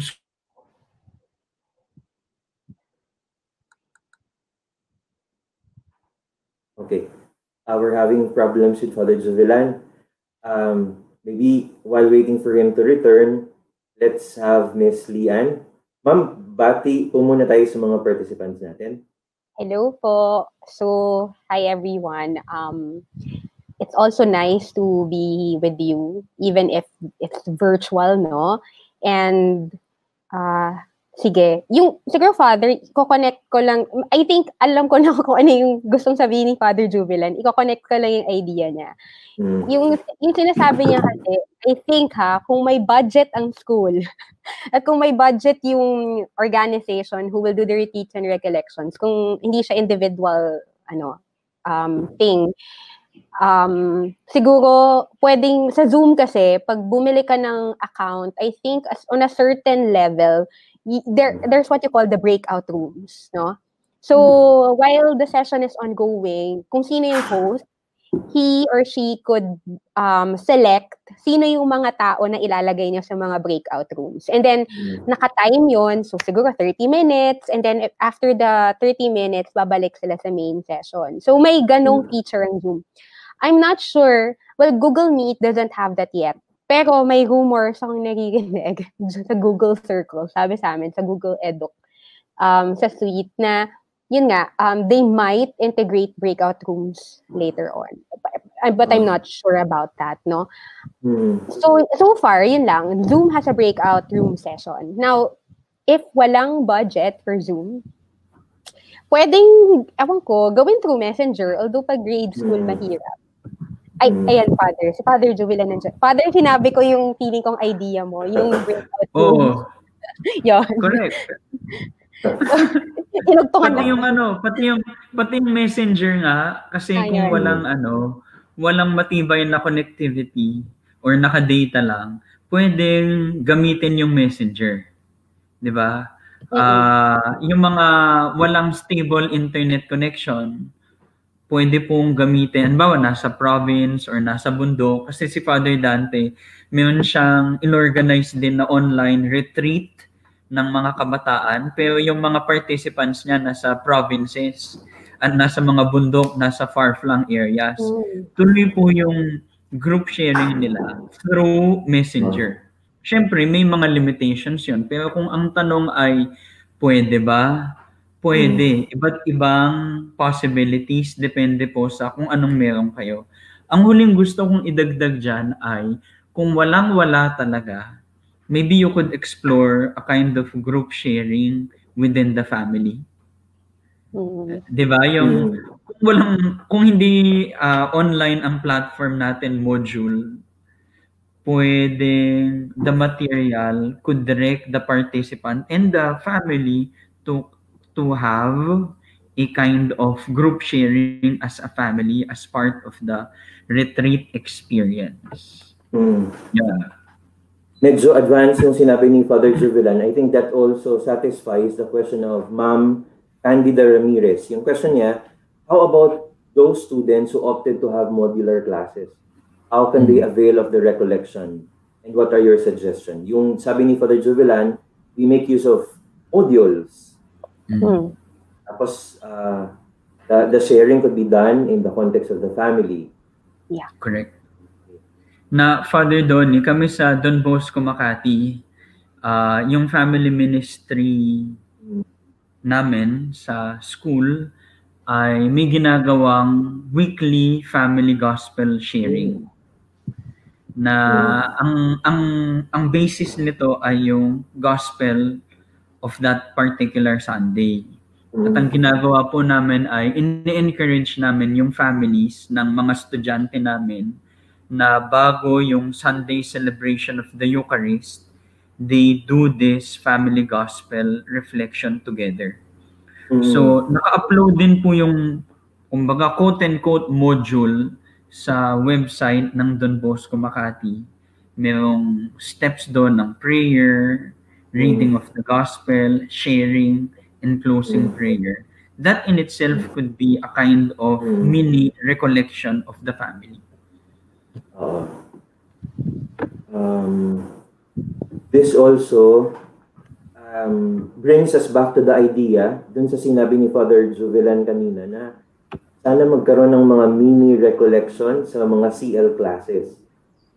Yeah. We don't have to wait for big things like retreat and recollection to come for us to have a sharing of our God experiences.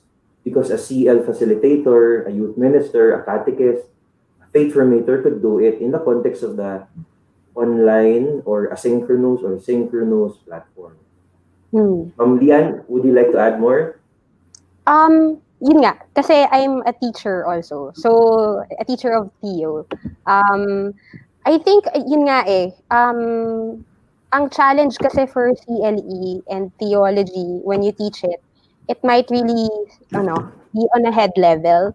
Pero kasi, ako, what in my experience, natutunan ko na mas na lumalalim yung mga estudyante ko kapag ginawa ko siya towards the end. I put pastoral points. So, this is something that the church teaches. This is something that comes from the word, no? But it has to also go into the level of experience ng mga bata. You also have to lead them into prayer. So, ako ang ginagawa ko at the end of each class, I usually integrate a time wherein they could share things that they realize, practical points about the lesson, and then gagawa ng prayer experience kahit mga 5 minutes lang. So, yun nga, let's be quiet, let's think about what we've learned, and then let's pause for a moment, or let it simmer, and then later on, you guide them into a prayer experience, may kanta, you let them meditate on the song, how it speaks to them. And then at the end, you wrap up the class, no? At the end, usually, pag ganun, usually nagsistay pa yung mga bata. Ako, experience ko sa Ateneo, may mga bata nagsistay. Kasi dun sa prayer, hindi ko yun yung time na just to be quiet. So, nababother sila lalo. Parang usap kami about love, kung siisip nila kung sino mga bibreakan nilang kailangan nilang breakan. Ganyan. So, may intention pa ng CLE or ng theology. So, yun, I think it really dapat may time for pauses in class, no? Yung this is hindi lang yung dire-diretso na this is point A, point B, point C. Pero you bring them to what do you think about this, no? Yun. So in a way, parang retreat na rin siya, parang recollection then yung experience ng klase. Thank you, Ma'am Lian. Gusto kong idagdag doon sa sinabi ni Ma'am Lian yung concept ng prayer experiences na pwedeng gawin in a synchronous platform. Ibig sabihin, you as the facilitator, you will tell them the instructions step by step. Pero itong prayer experience, we can also do this asynchronous, no? Na sabi natin kanina na kailangan lang ng precise at clear instruction. Yes. May question kasi si Sir J. Ryan Flores. Sabi niya, thank you so much for a meaningful sharing and input for the spiritual development of our students. But let me ask you, dear speakers, this question. How are we going to make this kind of strategy in facilitating retreats and recollections for those students who live in far-flung areas and even the signals of the phones cannot be available? Yung sa akin, yung prayer experiences na pwedeng i-type, i-print, o kaya i-send via messenger ahead of time para maikalat ng mga classmates. Yeah, siguro pwede yun. Tapos yun nga, dahil nga it's asynchronous, tapos posible yun yung ilalagay mo yung retreat in Papa LBC mo. Depende kung gaano kalayo, kung walang connectivity, no? O kaya I don't know, ipalala move, no? Recently, sa school namin, what the student affairs office is doing is that kapag kunyari, meron kaming estudyante na may difficulty to access our classes, and even in campus ministry, meron kaming backup na written form. So, lahat ng lessons should be in written form. Even the retreat is in written form. So, yung written form retreat na yun, parang ang dating, pag binabasa nila, nandun sila sa retreat. So, yun nga, katulad po nasa session kanina, clear instructions lang. So, for example, welcome to this retreat. Yun, binabasa nila, welcome to this retreat. Give a description of the retreat.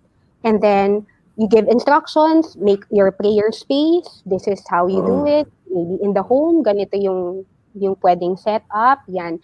And then, open your Bible. So, ano siya, as if you're reading, when you read it, as if you hear the facilitator to you, no? And I think ano lang siya, creativity how to craft it, especially if it's in written form.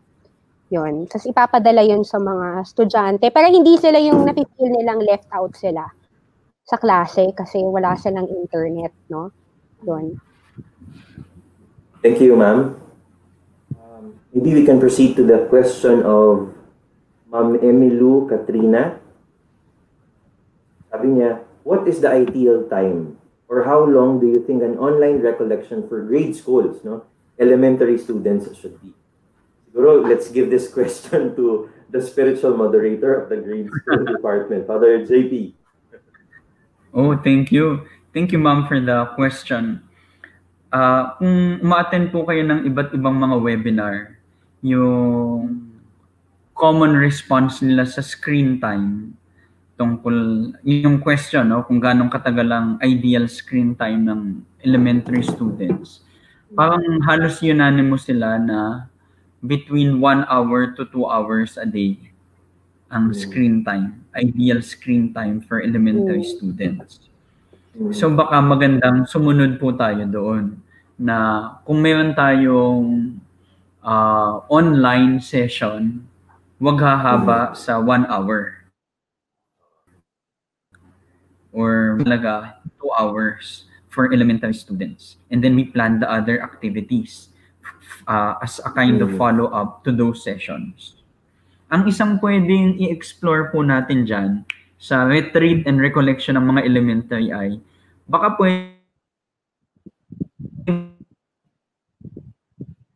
pwedeng wag isang umaga lang. Pwedeng ngayong umaga na ito, meron kang 30-minute session, tapos mayroong another 30-minute activity, ganon. Tapos itutuloy-tuloy mo ng 2 or 3 or 4 or 5 days. Kasi nga, nasa bahay naman sila. Ganon. Thank you, Father Jovelan. Si Ma'am Lian, would you like to add to that? Actually, okay na yun. Yung screen time, tama si Father. Kapag bata kasi, you can't let them sit down for a very long time. Unless na, there is a 2 hours mo, or 1 hour na lang. So 1 hour mo, meron kang Zoom games, ganyan, yung Bring Me. integrate mo yung retreat mo dun sa Bring Me, di ba? Parang ganon. Siguro, also, sa grade school, tama nga si Father, it would be best if it's not just 1 day. Parang ikakalat siya. Tapos maganda din sa grade school yung may challenges in relation to what they're doing at home. So, siguro at the end of the session, sabihin sa kanila na may mga activities that would let them, move them to do something. Na offline. So, kunyari, go to your mommy, ganyan, and hug her, mga ganon, or say sorry to your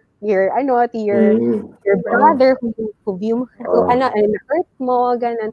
Tapos pagbalik nyo ng big group na, ipa-share nyo sila, so na-feel nila, yan, yung mga ganon, ipa-feel, anong na-feel nila kapag, nung lumalapit silang mag-sorry, ganyan, or ano yung na-realize nila right after, ano yung na-feel nila, ano yung naging message ni God for them, ganun. So, yun na maganda kasi nga, integrated siya with the family, no? Yes. And I think also that's very creative because we consider the environment where the children are. Okay.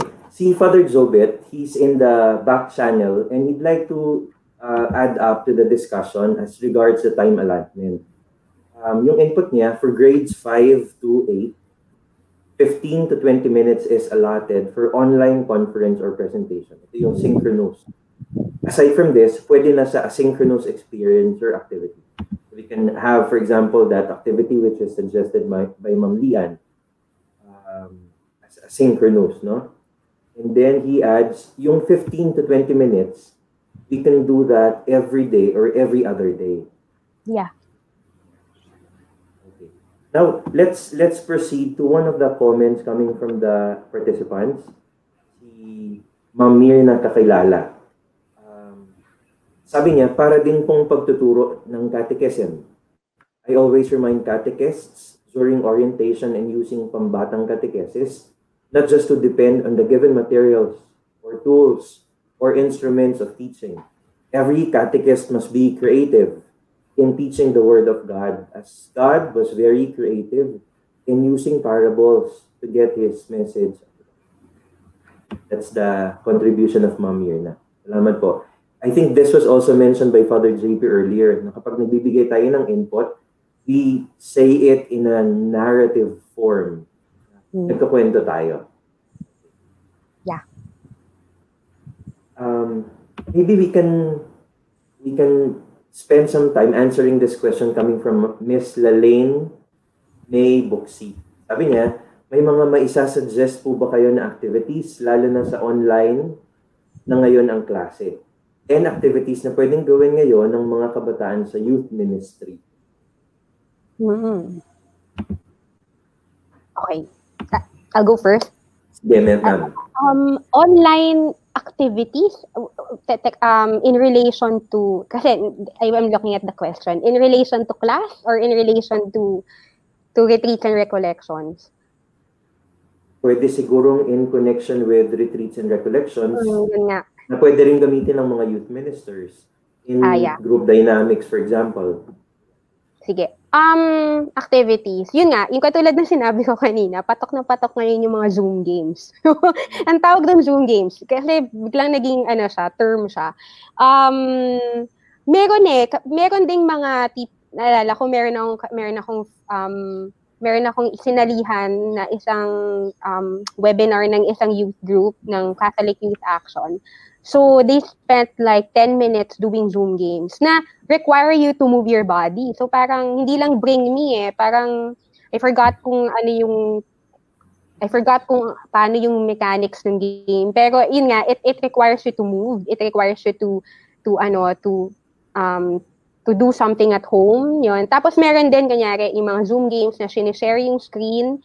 Tapos para siyang trivia, sasagutin, may nagko-control. So ganon. In a way, nagiging interactive siya. Ginagamit yung annotations ng Zoom. Ganon. Another activity would be, kunyari, if, di ba sa isang recollection, minsan may mga group, tawag dito, make a collage of, di ba? Yung mga ganon, express kung ano yung naging group sharing nyo in a collage. Tapos bibigyan nyo sila ng materials. Dahil wala nang ganon, you could use applications such as, kunyari, Google Jamboard. Yan. So, yung Google Jamboard is a collaborative app wherein when they open that, they could add stuff into what you call a whiteboard thing, ganyan. And then they add shapes, tapos they can screenshot it, tapos screenshot, tapos ipakita dun sa plenary, kapag nag-gather na sila. So, yun, maraming apps ngayon na collaborative. Yun nga, Padlet. Kanina nabanggit na yung Padlet. Yun, merong Google Jamboard. So Flipgrid. Merong Flipgrid for naman siya. Kung hindi siya yung hindi siya synchronous. Para siyang TikTok na may 1 minute and 30 seconds na pwedeng mag-video, mag-selfie video yung, kunyari, sabihin ni facilitator. So, what did you feel after the session? So, do a flip grid. So, ang gagawin ko, yung phone ko, mag-record ko yung sarili ko, yung feelings ko. Tapos, matatapos yun ng 1 minute and 30 seconds. And then, after a while, I can see all the flip grids of my classmates. I can reply with also my selfie. So, parang gano'n. Mas actually low bandwidth din siya compared to Zoom. So, pag may ganong option na while they're doing your prayer moment or nakakalay sila, gagawin nila yung flip grid at their own time. Yun. So, kita mo yung, ano yun, pwedeng maging interactive yun. Kunyari, sabihin ni facilitator, after you answer that question, I want you to call someone and then, tag someone, and then yung someone na yun will answer, well, you will also give a question and then i-answer niya. Parang ganon. So, in a way, nagiging interactive yung klase kahit hindi siya synchronous. Thank you, Ma'am Lian. I'll go to this question because this is very interesting. Sabi niya, thank you to the panelists. Okay. Father Jovelan. Okay. Yes, Father. Hello? Oh. Okay ako. May iba pang mga possibilities eh. Halimbawa, kung mas nasa high school na yung mga retreat participants, junior high, senior high, baka pwedeng as a kind of climax din ng retreat nila, mayroong fellowship activity online. Na nagawa namin yan sa lit retreat. So, mayroong mga talent portion. Parang gano'n na ginawa na ng mga retreat participants beforehand, mayroong magaling na mag-edit, tapos in one evening, parang, di ba, sa mga may mga talent portion. So, gumawa ng kwento doon sa mga talents nila, and that became a kind of beautiful, youthful, fun conclusion to the retreat that we were having. Yung week before that, meron namang parang online tambayan. Nandun lang kami lahat sa platform na yon, no? Facebook Live. Tapos kamustahan lang, nagbibigay ng mga comments, reactions, tapos nagsasagutan. So parang naging online tambayan yung dating. Na kung itatranslate natin sa mas formal language, parang ito yung plenary group sharing ng mga nagre-retreat. Yan. Sa paghilom, alam ko, mayroon silang ibang activity na ginawa. Ito naman, mas serious. So I guess, pagka mga senior high school or college students, pwede ito. One-on-one spiritual direction. Parang yung participant, i-assign sa isang SD at meron siyang one-on-one session. Kung maganda yung internet connection, pwedeng Facebook Messenger na video chat. Kung wala, chat-chat lang talaga. Pero pwede din po yung mga ganong activities. Yan. Thank you, Father. I'll answer this question right away. Although this was already touched by the presentation earlier. It's coming from Miss Eloisa Marie Inocentes. What are some strategies, activities, steps that can be done to create the sense of going away from the usual or ascending to a higher plane when the participants remain in their own homes during the recollection experience? Yung sinabi ni Ma'am Lian kanina, I'd refer to that, yung paggawa ng sacred space. And perhaps sacred time, kung asynchronous yung mode ng recollection. So for example, patay na oras yung 3 o'clock, everybody is sleeping at home. Then I'll choose that kasi tahimik yon. Tapos I'll go to my room or kung wala akong kwarto sa bahay, I'll go to a silent corner na hindi ko maririnig yung mga videoke ng kapitbahay, walang tricycle na dumadaan doon, I will treat that as my sacred space. So it will remind me that this place is sacred, and every time I go to this place, I encounter God, which should be part of the instructions you'll be telling the student. Okay? Father Donnie, nung sa, may mga paggawa ng sacred space. Yung specifics, for example, Father? Yes. Clear ako? Yung sacred space, parang baka pwedeng mas detalye lang ng onte. Pagka magpipili sila ng sacred space nila, sana hindi lang yung tahimik na lugar. Sana ihanda din nila yung lugar na yon. So kung ano yung pinaka-tahimik, pinaka-private, yun yung pipiliin nilang sacred space nila. Pero linisin nila. Iayos nila yung lugar na yon para mas maging conducive for prayer. And then, kuha sila ng religious item. Halimbawa, meron silang crucifix or maliit na image ni Mary Help or any religious icon that would add a kind of solemnity to the place. Kuha sila ng kandila, and when they begin their prayer session, they light the candle. Kung gusto nila, may pabango pa nga yun. So the place becomes something different. Diba yan naman yung sacred, something different from the ordinary place in the house. Ayun po. Okay, thank you, Father. That's very well taken. Merong common question coming from the participants. Recollection retreat modules na available. Na para sa akin, step 3 na. Sa akin, babalik ako dun sa input natin kanina na let's do needs assessment first. Sino ba yung mga bibigyan ng recollection at saka retreat? Ano ba yung resources na available? Ano ba yung need nila psychologically, emotionally, spiritually? Tapos from there, we devise. Okay? May follow-up yata dito na question ng screen time kay Miss Eloisa Innocentes pa rin. So, ma'am, ang reference ko po ay yung DepEd memo noong July 21, 2020. 2020-00162. Ito yung mga sinasabi dito. Kindergarten, ito yung sa number 5, kindergarten, maximum of 1 hour daily.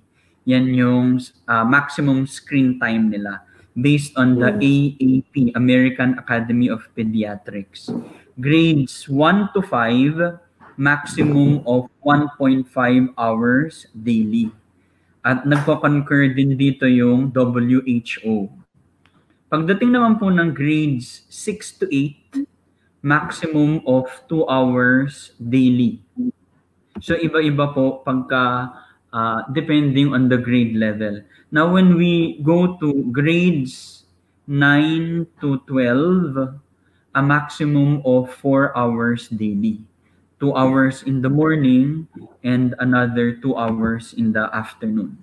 Ito po yung data from the DepEd memo 2020-00162. Yan. Salamat. Thank you, Father Jovelan.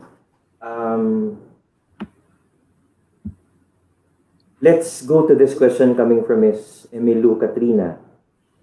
Given a very short period of time, what are the important elements of recollection that are non-negotiable? Okay, I'll answer first. Siguro ano din to, in relation to the person, si ma'am, the one who's asking modules, no? I forgot kung ano ko, wala na. Pero yeah, the one who's asking for modules. Well, usually the school has, baka meron na in the campus ministry, no? So kailangan mag-coordinate with pastoral affairs. Baka meron na silang ready modules. Kung wala, you can actually make your own. That's why, for example, for grade school, siguro I'll this is something that I've done when I was a campus minister. Baka si Father Juvelan has another way of also doing it. Pero ito suggestion for me. Siguro first, you start with human experience to ground them. So, ang tawag ko doon to hook. So, you hook the student. So, pwedeng kunyari grade 5, as ang common experience nila ay TikTok, ganyan. Parang kung ikaw ay nasa TikTok at kunyari ang topic mo is about love. Kung ikaw ay nasa TikTok, ano ang love hugot mo? Ganon. So parang pwede mo silang i-group, tapos para siyang game, ganyan na, sige, ito yung magiging TikTok nila. Mahilig sila sa ganon. So, or parang yun nga, tawag dito, pwedeng ganon, tatawaging teacher na, okay, si ganito, gagawin niya yung TikTok. So, parang sasayaw siya. Yun yung love niya. While on screen, ha? And then, sa totoong buhay, well, mas madali yun. Hook. And then, second would be, coming from the hook, would be book. So, what you do with book is the word. Kasi importante, yan yung isang non-negotiable. Sa recollection. Kasi, hindi ka dapat kumuha, I think hindi bilang facilitator, hindi ka dapat yung kumuha from, well, maganda naman yung mga spiritual books na ito yung mga take on a certain topic, pero you really have to begin with the reading. Parang a reading of the gospel or reading from the gospel, reading from scripture. Kasi for some odd reason, even if we think it's not something that the kids understand, they actually do. There's a power and reading of the word. It's just that you facilitate them with an experience of reading of the word that it becomes part of their story. So yun, book. Tapos, part of the book is that, syempre, ano tinuturo ng simbahan about it? Ganyan. So, pwedeng merong something from a saint, ganyan, si John Bosco, ganyan. Parang pang-ground palalo, ganyan. And then, right after that, the next would be look. A deeper look into it. So, parang may input na sa facilitator, mga 10 minutes, 15 minutes, just to connect the human experience and the word. Yan. And then, after that input, yung next is nook. So, you go to your prayer space, go to your sacred space. These are the guide questions for you to reflect, or silent time, mga 10 minutes, ganyan, kung dire-diretsong synchronous. And then, right after that, yung pwedeng mag-group sharing, ganyan. Maganda kasi, at lalo na pag mga bata, gusto niyan mag-share. So, maganda din kung grade school, hindi lang limited to talking. Kasi you have to be reminded as a teacher that there are multiple intelligences. So, pwedeng yung sharing niya is kinesthetic, gumagalaw siya, no? Pwedeng yung sharing niya is a poem. So, magugulat ka sa creativity na pwede nilang ilabas. And then, after sharing of input, then talk. Pag talk kasi, you will challenge them now. So, sa lahat ng nangyari ngayong araw na to, sa lahat ng nangyari sa recollection, ano ang takeaway? Ano ang one line challenge that I will do parang for the rest of the week and for the rest of the month, ganyan. So, something concrete that would make them do something. Yan. So, tas wrap up ng facilitator, closing prayer, so ganon. Yun. Basta, ang dating, sana at the end, merong konkreto. Hindi lang yung tipong, okay, ito yung na-realize ko, naiyak ako, ang ganda-ganda. Pero dapat may pagbabago sa buhay ko. So, ano yun? Siguro yun nga, liturgy experience. So, kahit online, nandun pa rin siya. Thank you, ma'am. Father Juvelan, may dadagdag po kayo? Ako kung pinaka-essential siguro yung syempre, number 1, yung Word of God. Sana aabot yung retreat natin sa reflection on the Word of God, Bible. Tapos, pangalawa, yung human experience na sinasabi din ni Ma'am Lian kanina. So, may human experience, ano yung karanasan mo, and then that could also be used as a tool in order to catch the attention of the students. Pero the other one is the Word of God, and we establish connections. Si Father Jobent, meron lang siyang shinare dito na teacher tips for virtual learning instruction na ang source naman ay si Farnsworth and Anderson. ito naman yung sharing nila dito about virtual learning instruction. So, for kinder to grade 5, ibang division naman ito, 5 to 15 minutes lang. So, definitely a lot shorter than the other recommendation from WHO and AAP. Tapos meron dito, grades 5 to 8 naman po, mabilis lang din, 15 to 20 minutes. And then grades 9 to 12, 25 to 30 minutes. So, iba-ibang mga parang suggestions po ito. Maybe when you start your online classes this school year, you could better gauge the capacity of your students for online retreats and recollections. Thank you. Thank you, Father.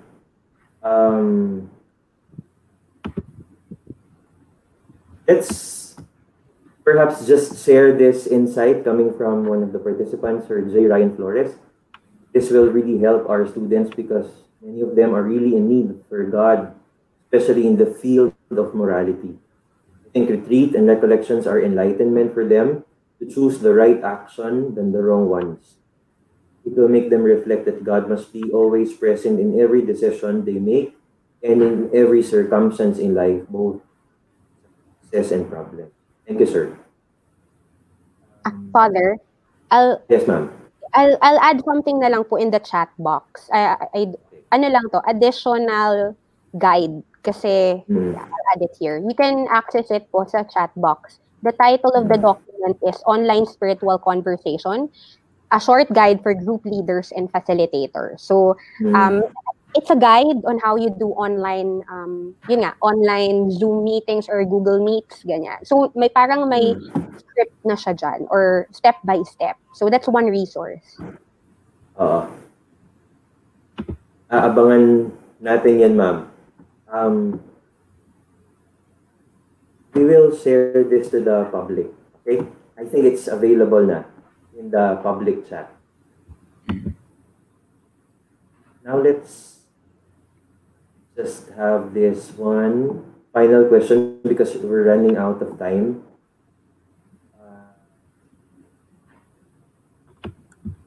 It's not a question, but an insight. That's right, Miss Lian and Fathers.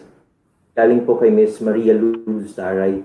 The integration of prayer experiences in a form of synchronous, and maybe it is also possible in video or audio pre-recorded. In fact, sa YouTube, maraming mga spiritual exercises na naghihintay. No? Yeah. Same in consciousness. Marami. Ipi-play mo lang.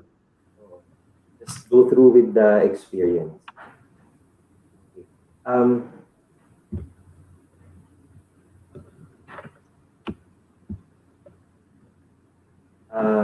We are running out of time. But before we wrap this up, maybe we can leave final message to our participants, Lian and Father JP.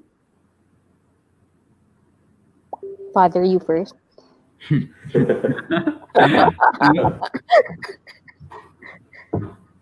Ako, ang gusto kong sabihin, these are exciting times. Pagka may mga moments of difficulties or moments of change, na-challenge din tayo to adapt to the situation. So siguro yung mindset na this is a new situation, but it doesn't mean that because the situation is new, I will just give up. In the course of our sharing this morning, we realized that the experience of retreats and recollections is important in the old normal, pero in the context of the new normal, kailangan siya. Mas kailangan pa siya. So, dahil mahalaga siya, kailangan as youth ministers, huwag tayong mag-give up sa paghahanap ng paraan para maipagpatuloy itong importanteng ministry na ito para sa mga kabataan ngayon. Siguro that's number one. Our disposition na hindi tayo mag-give up and we challenge ourselves to be more creative in order to respond to the situation of the young. Pero pangalawa, yung retreats and recollections, these are moments or occasions na nagkakatagpo yung Diyos at yung kabataan. And ultimately, it is the work of God. It is the work of the Spirit. So we trust that God will make a way. Hanggat nakikiko-operate tayo, nandyan yung biyaya ng Diyos, nandun yung tulong ng Espiritu Santo, and for all we know, even with all the limitations that we're experiencing right now, isang pagkilos lang ng Espiritu Santo, pwede nating ma-achieve yung gusto nating ma-achieve for a retreat or recollection experience. So, yung disposition natin na hindi susuko, pero yung pangalawa, yung disposition din natin na magtiwala sa Diyos, na siya yung kikilos para maging makabuluhan yung experience. That's beautiful. Thank you, Father JP. Ma'am Lian? Sige po. Dahil po feast day ni San Ignacio, yung unang point ko po na i-share, meron po sa Principles and Foundations ng Spiritual Exercises na sa experience ng tao, kapag nalugmok siya or dumating siya sa pagkakataon na desolate siya, yun yung pagkakataon na lumalapit ang Diyos. No? I think this time of pandemic is an opportune time. Now, I'm not saying that it's buti na lang nangyari to. Pero hindi ko sinasabi na ganun. Pero it's an opportune time, I think, for us to be like what Father Jubilan said, channels of grace from of God in order to reach out to our students. Actually, kahit na nakikita natin sa social media na parang TikTok lang sila ng TikTok o kaya post lang sila ng post. Sa totoo lang, deep inside, it's actually psychologically pwede din kasi it's an expression of, parang it's what do you call this, defense mechanism lang. Pero deep inside, sa totoo lang, ako napansin ko, lalo na ngayon, they're hungry for God and they just don't know it. Yun. So I think, tama si Father Jubilan, that we really need to be, facilitators of grace.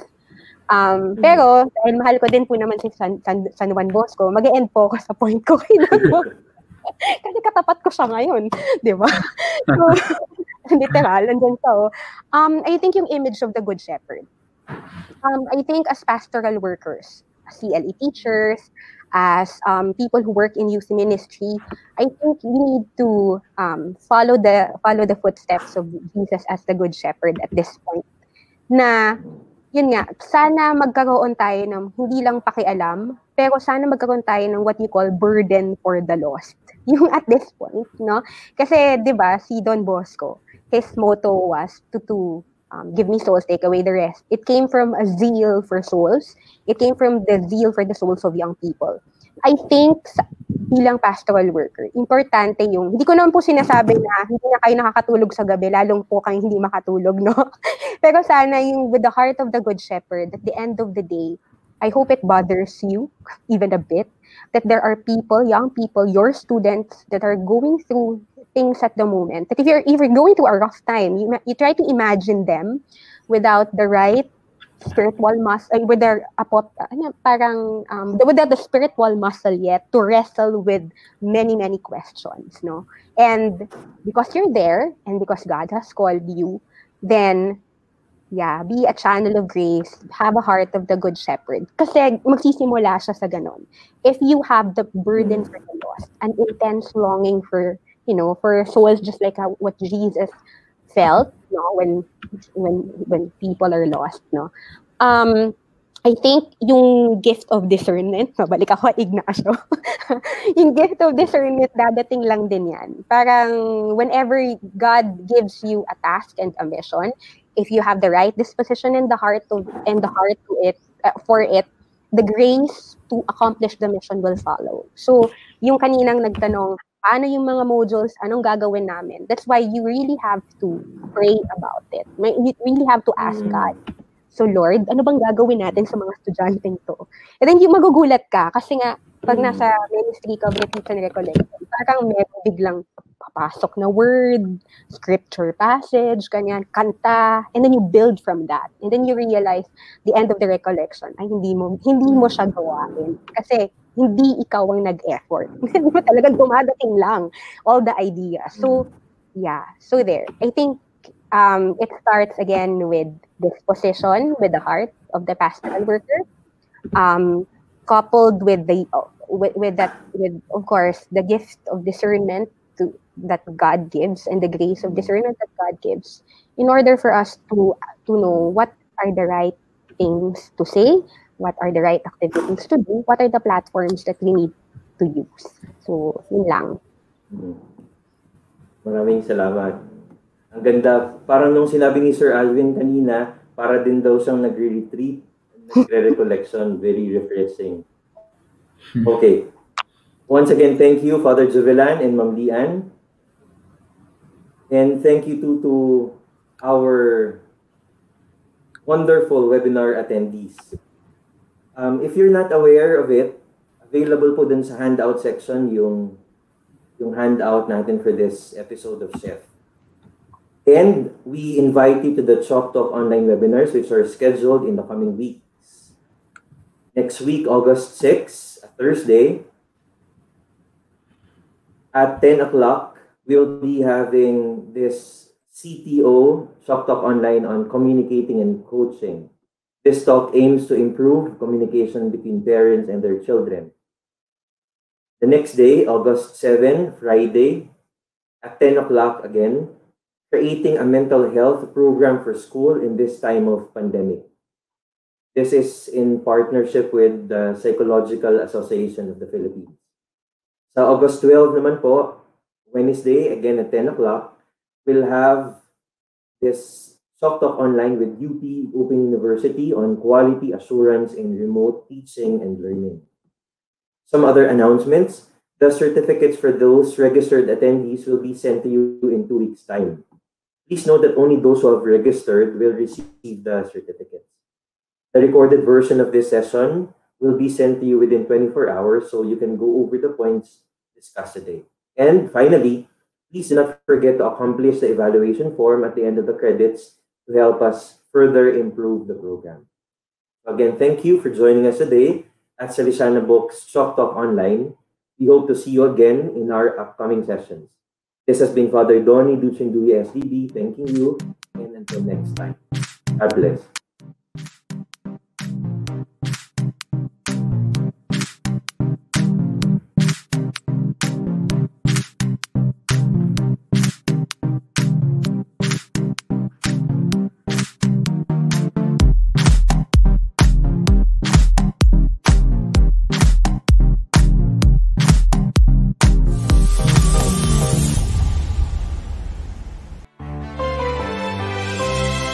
Quality education through quality textbooks.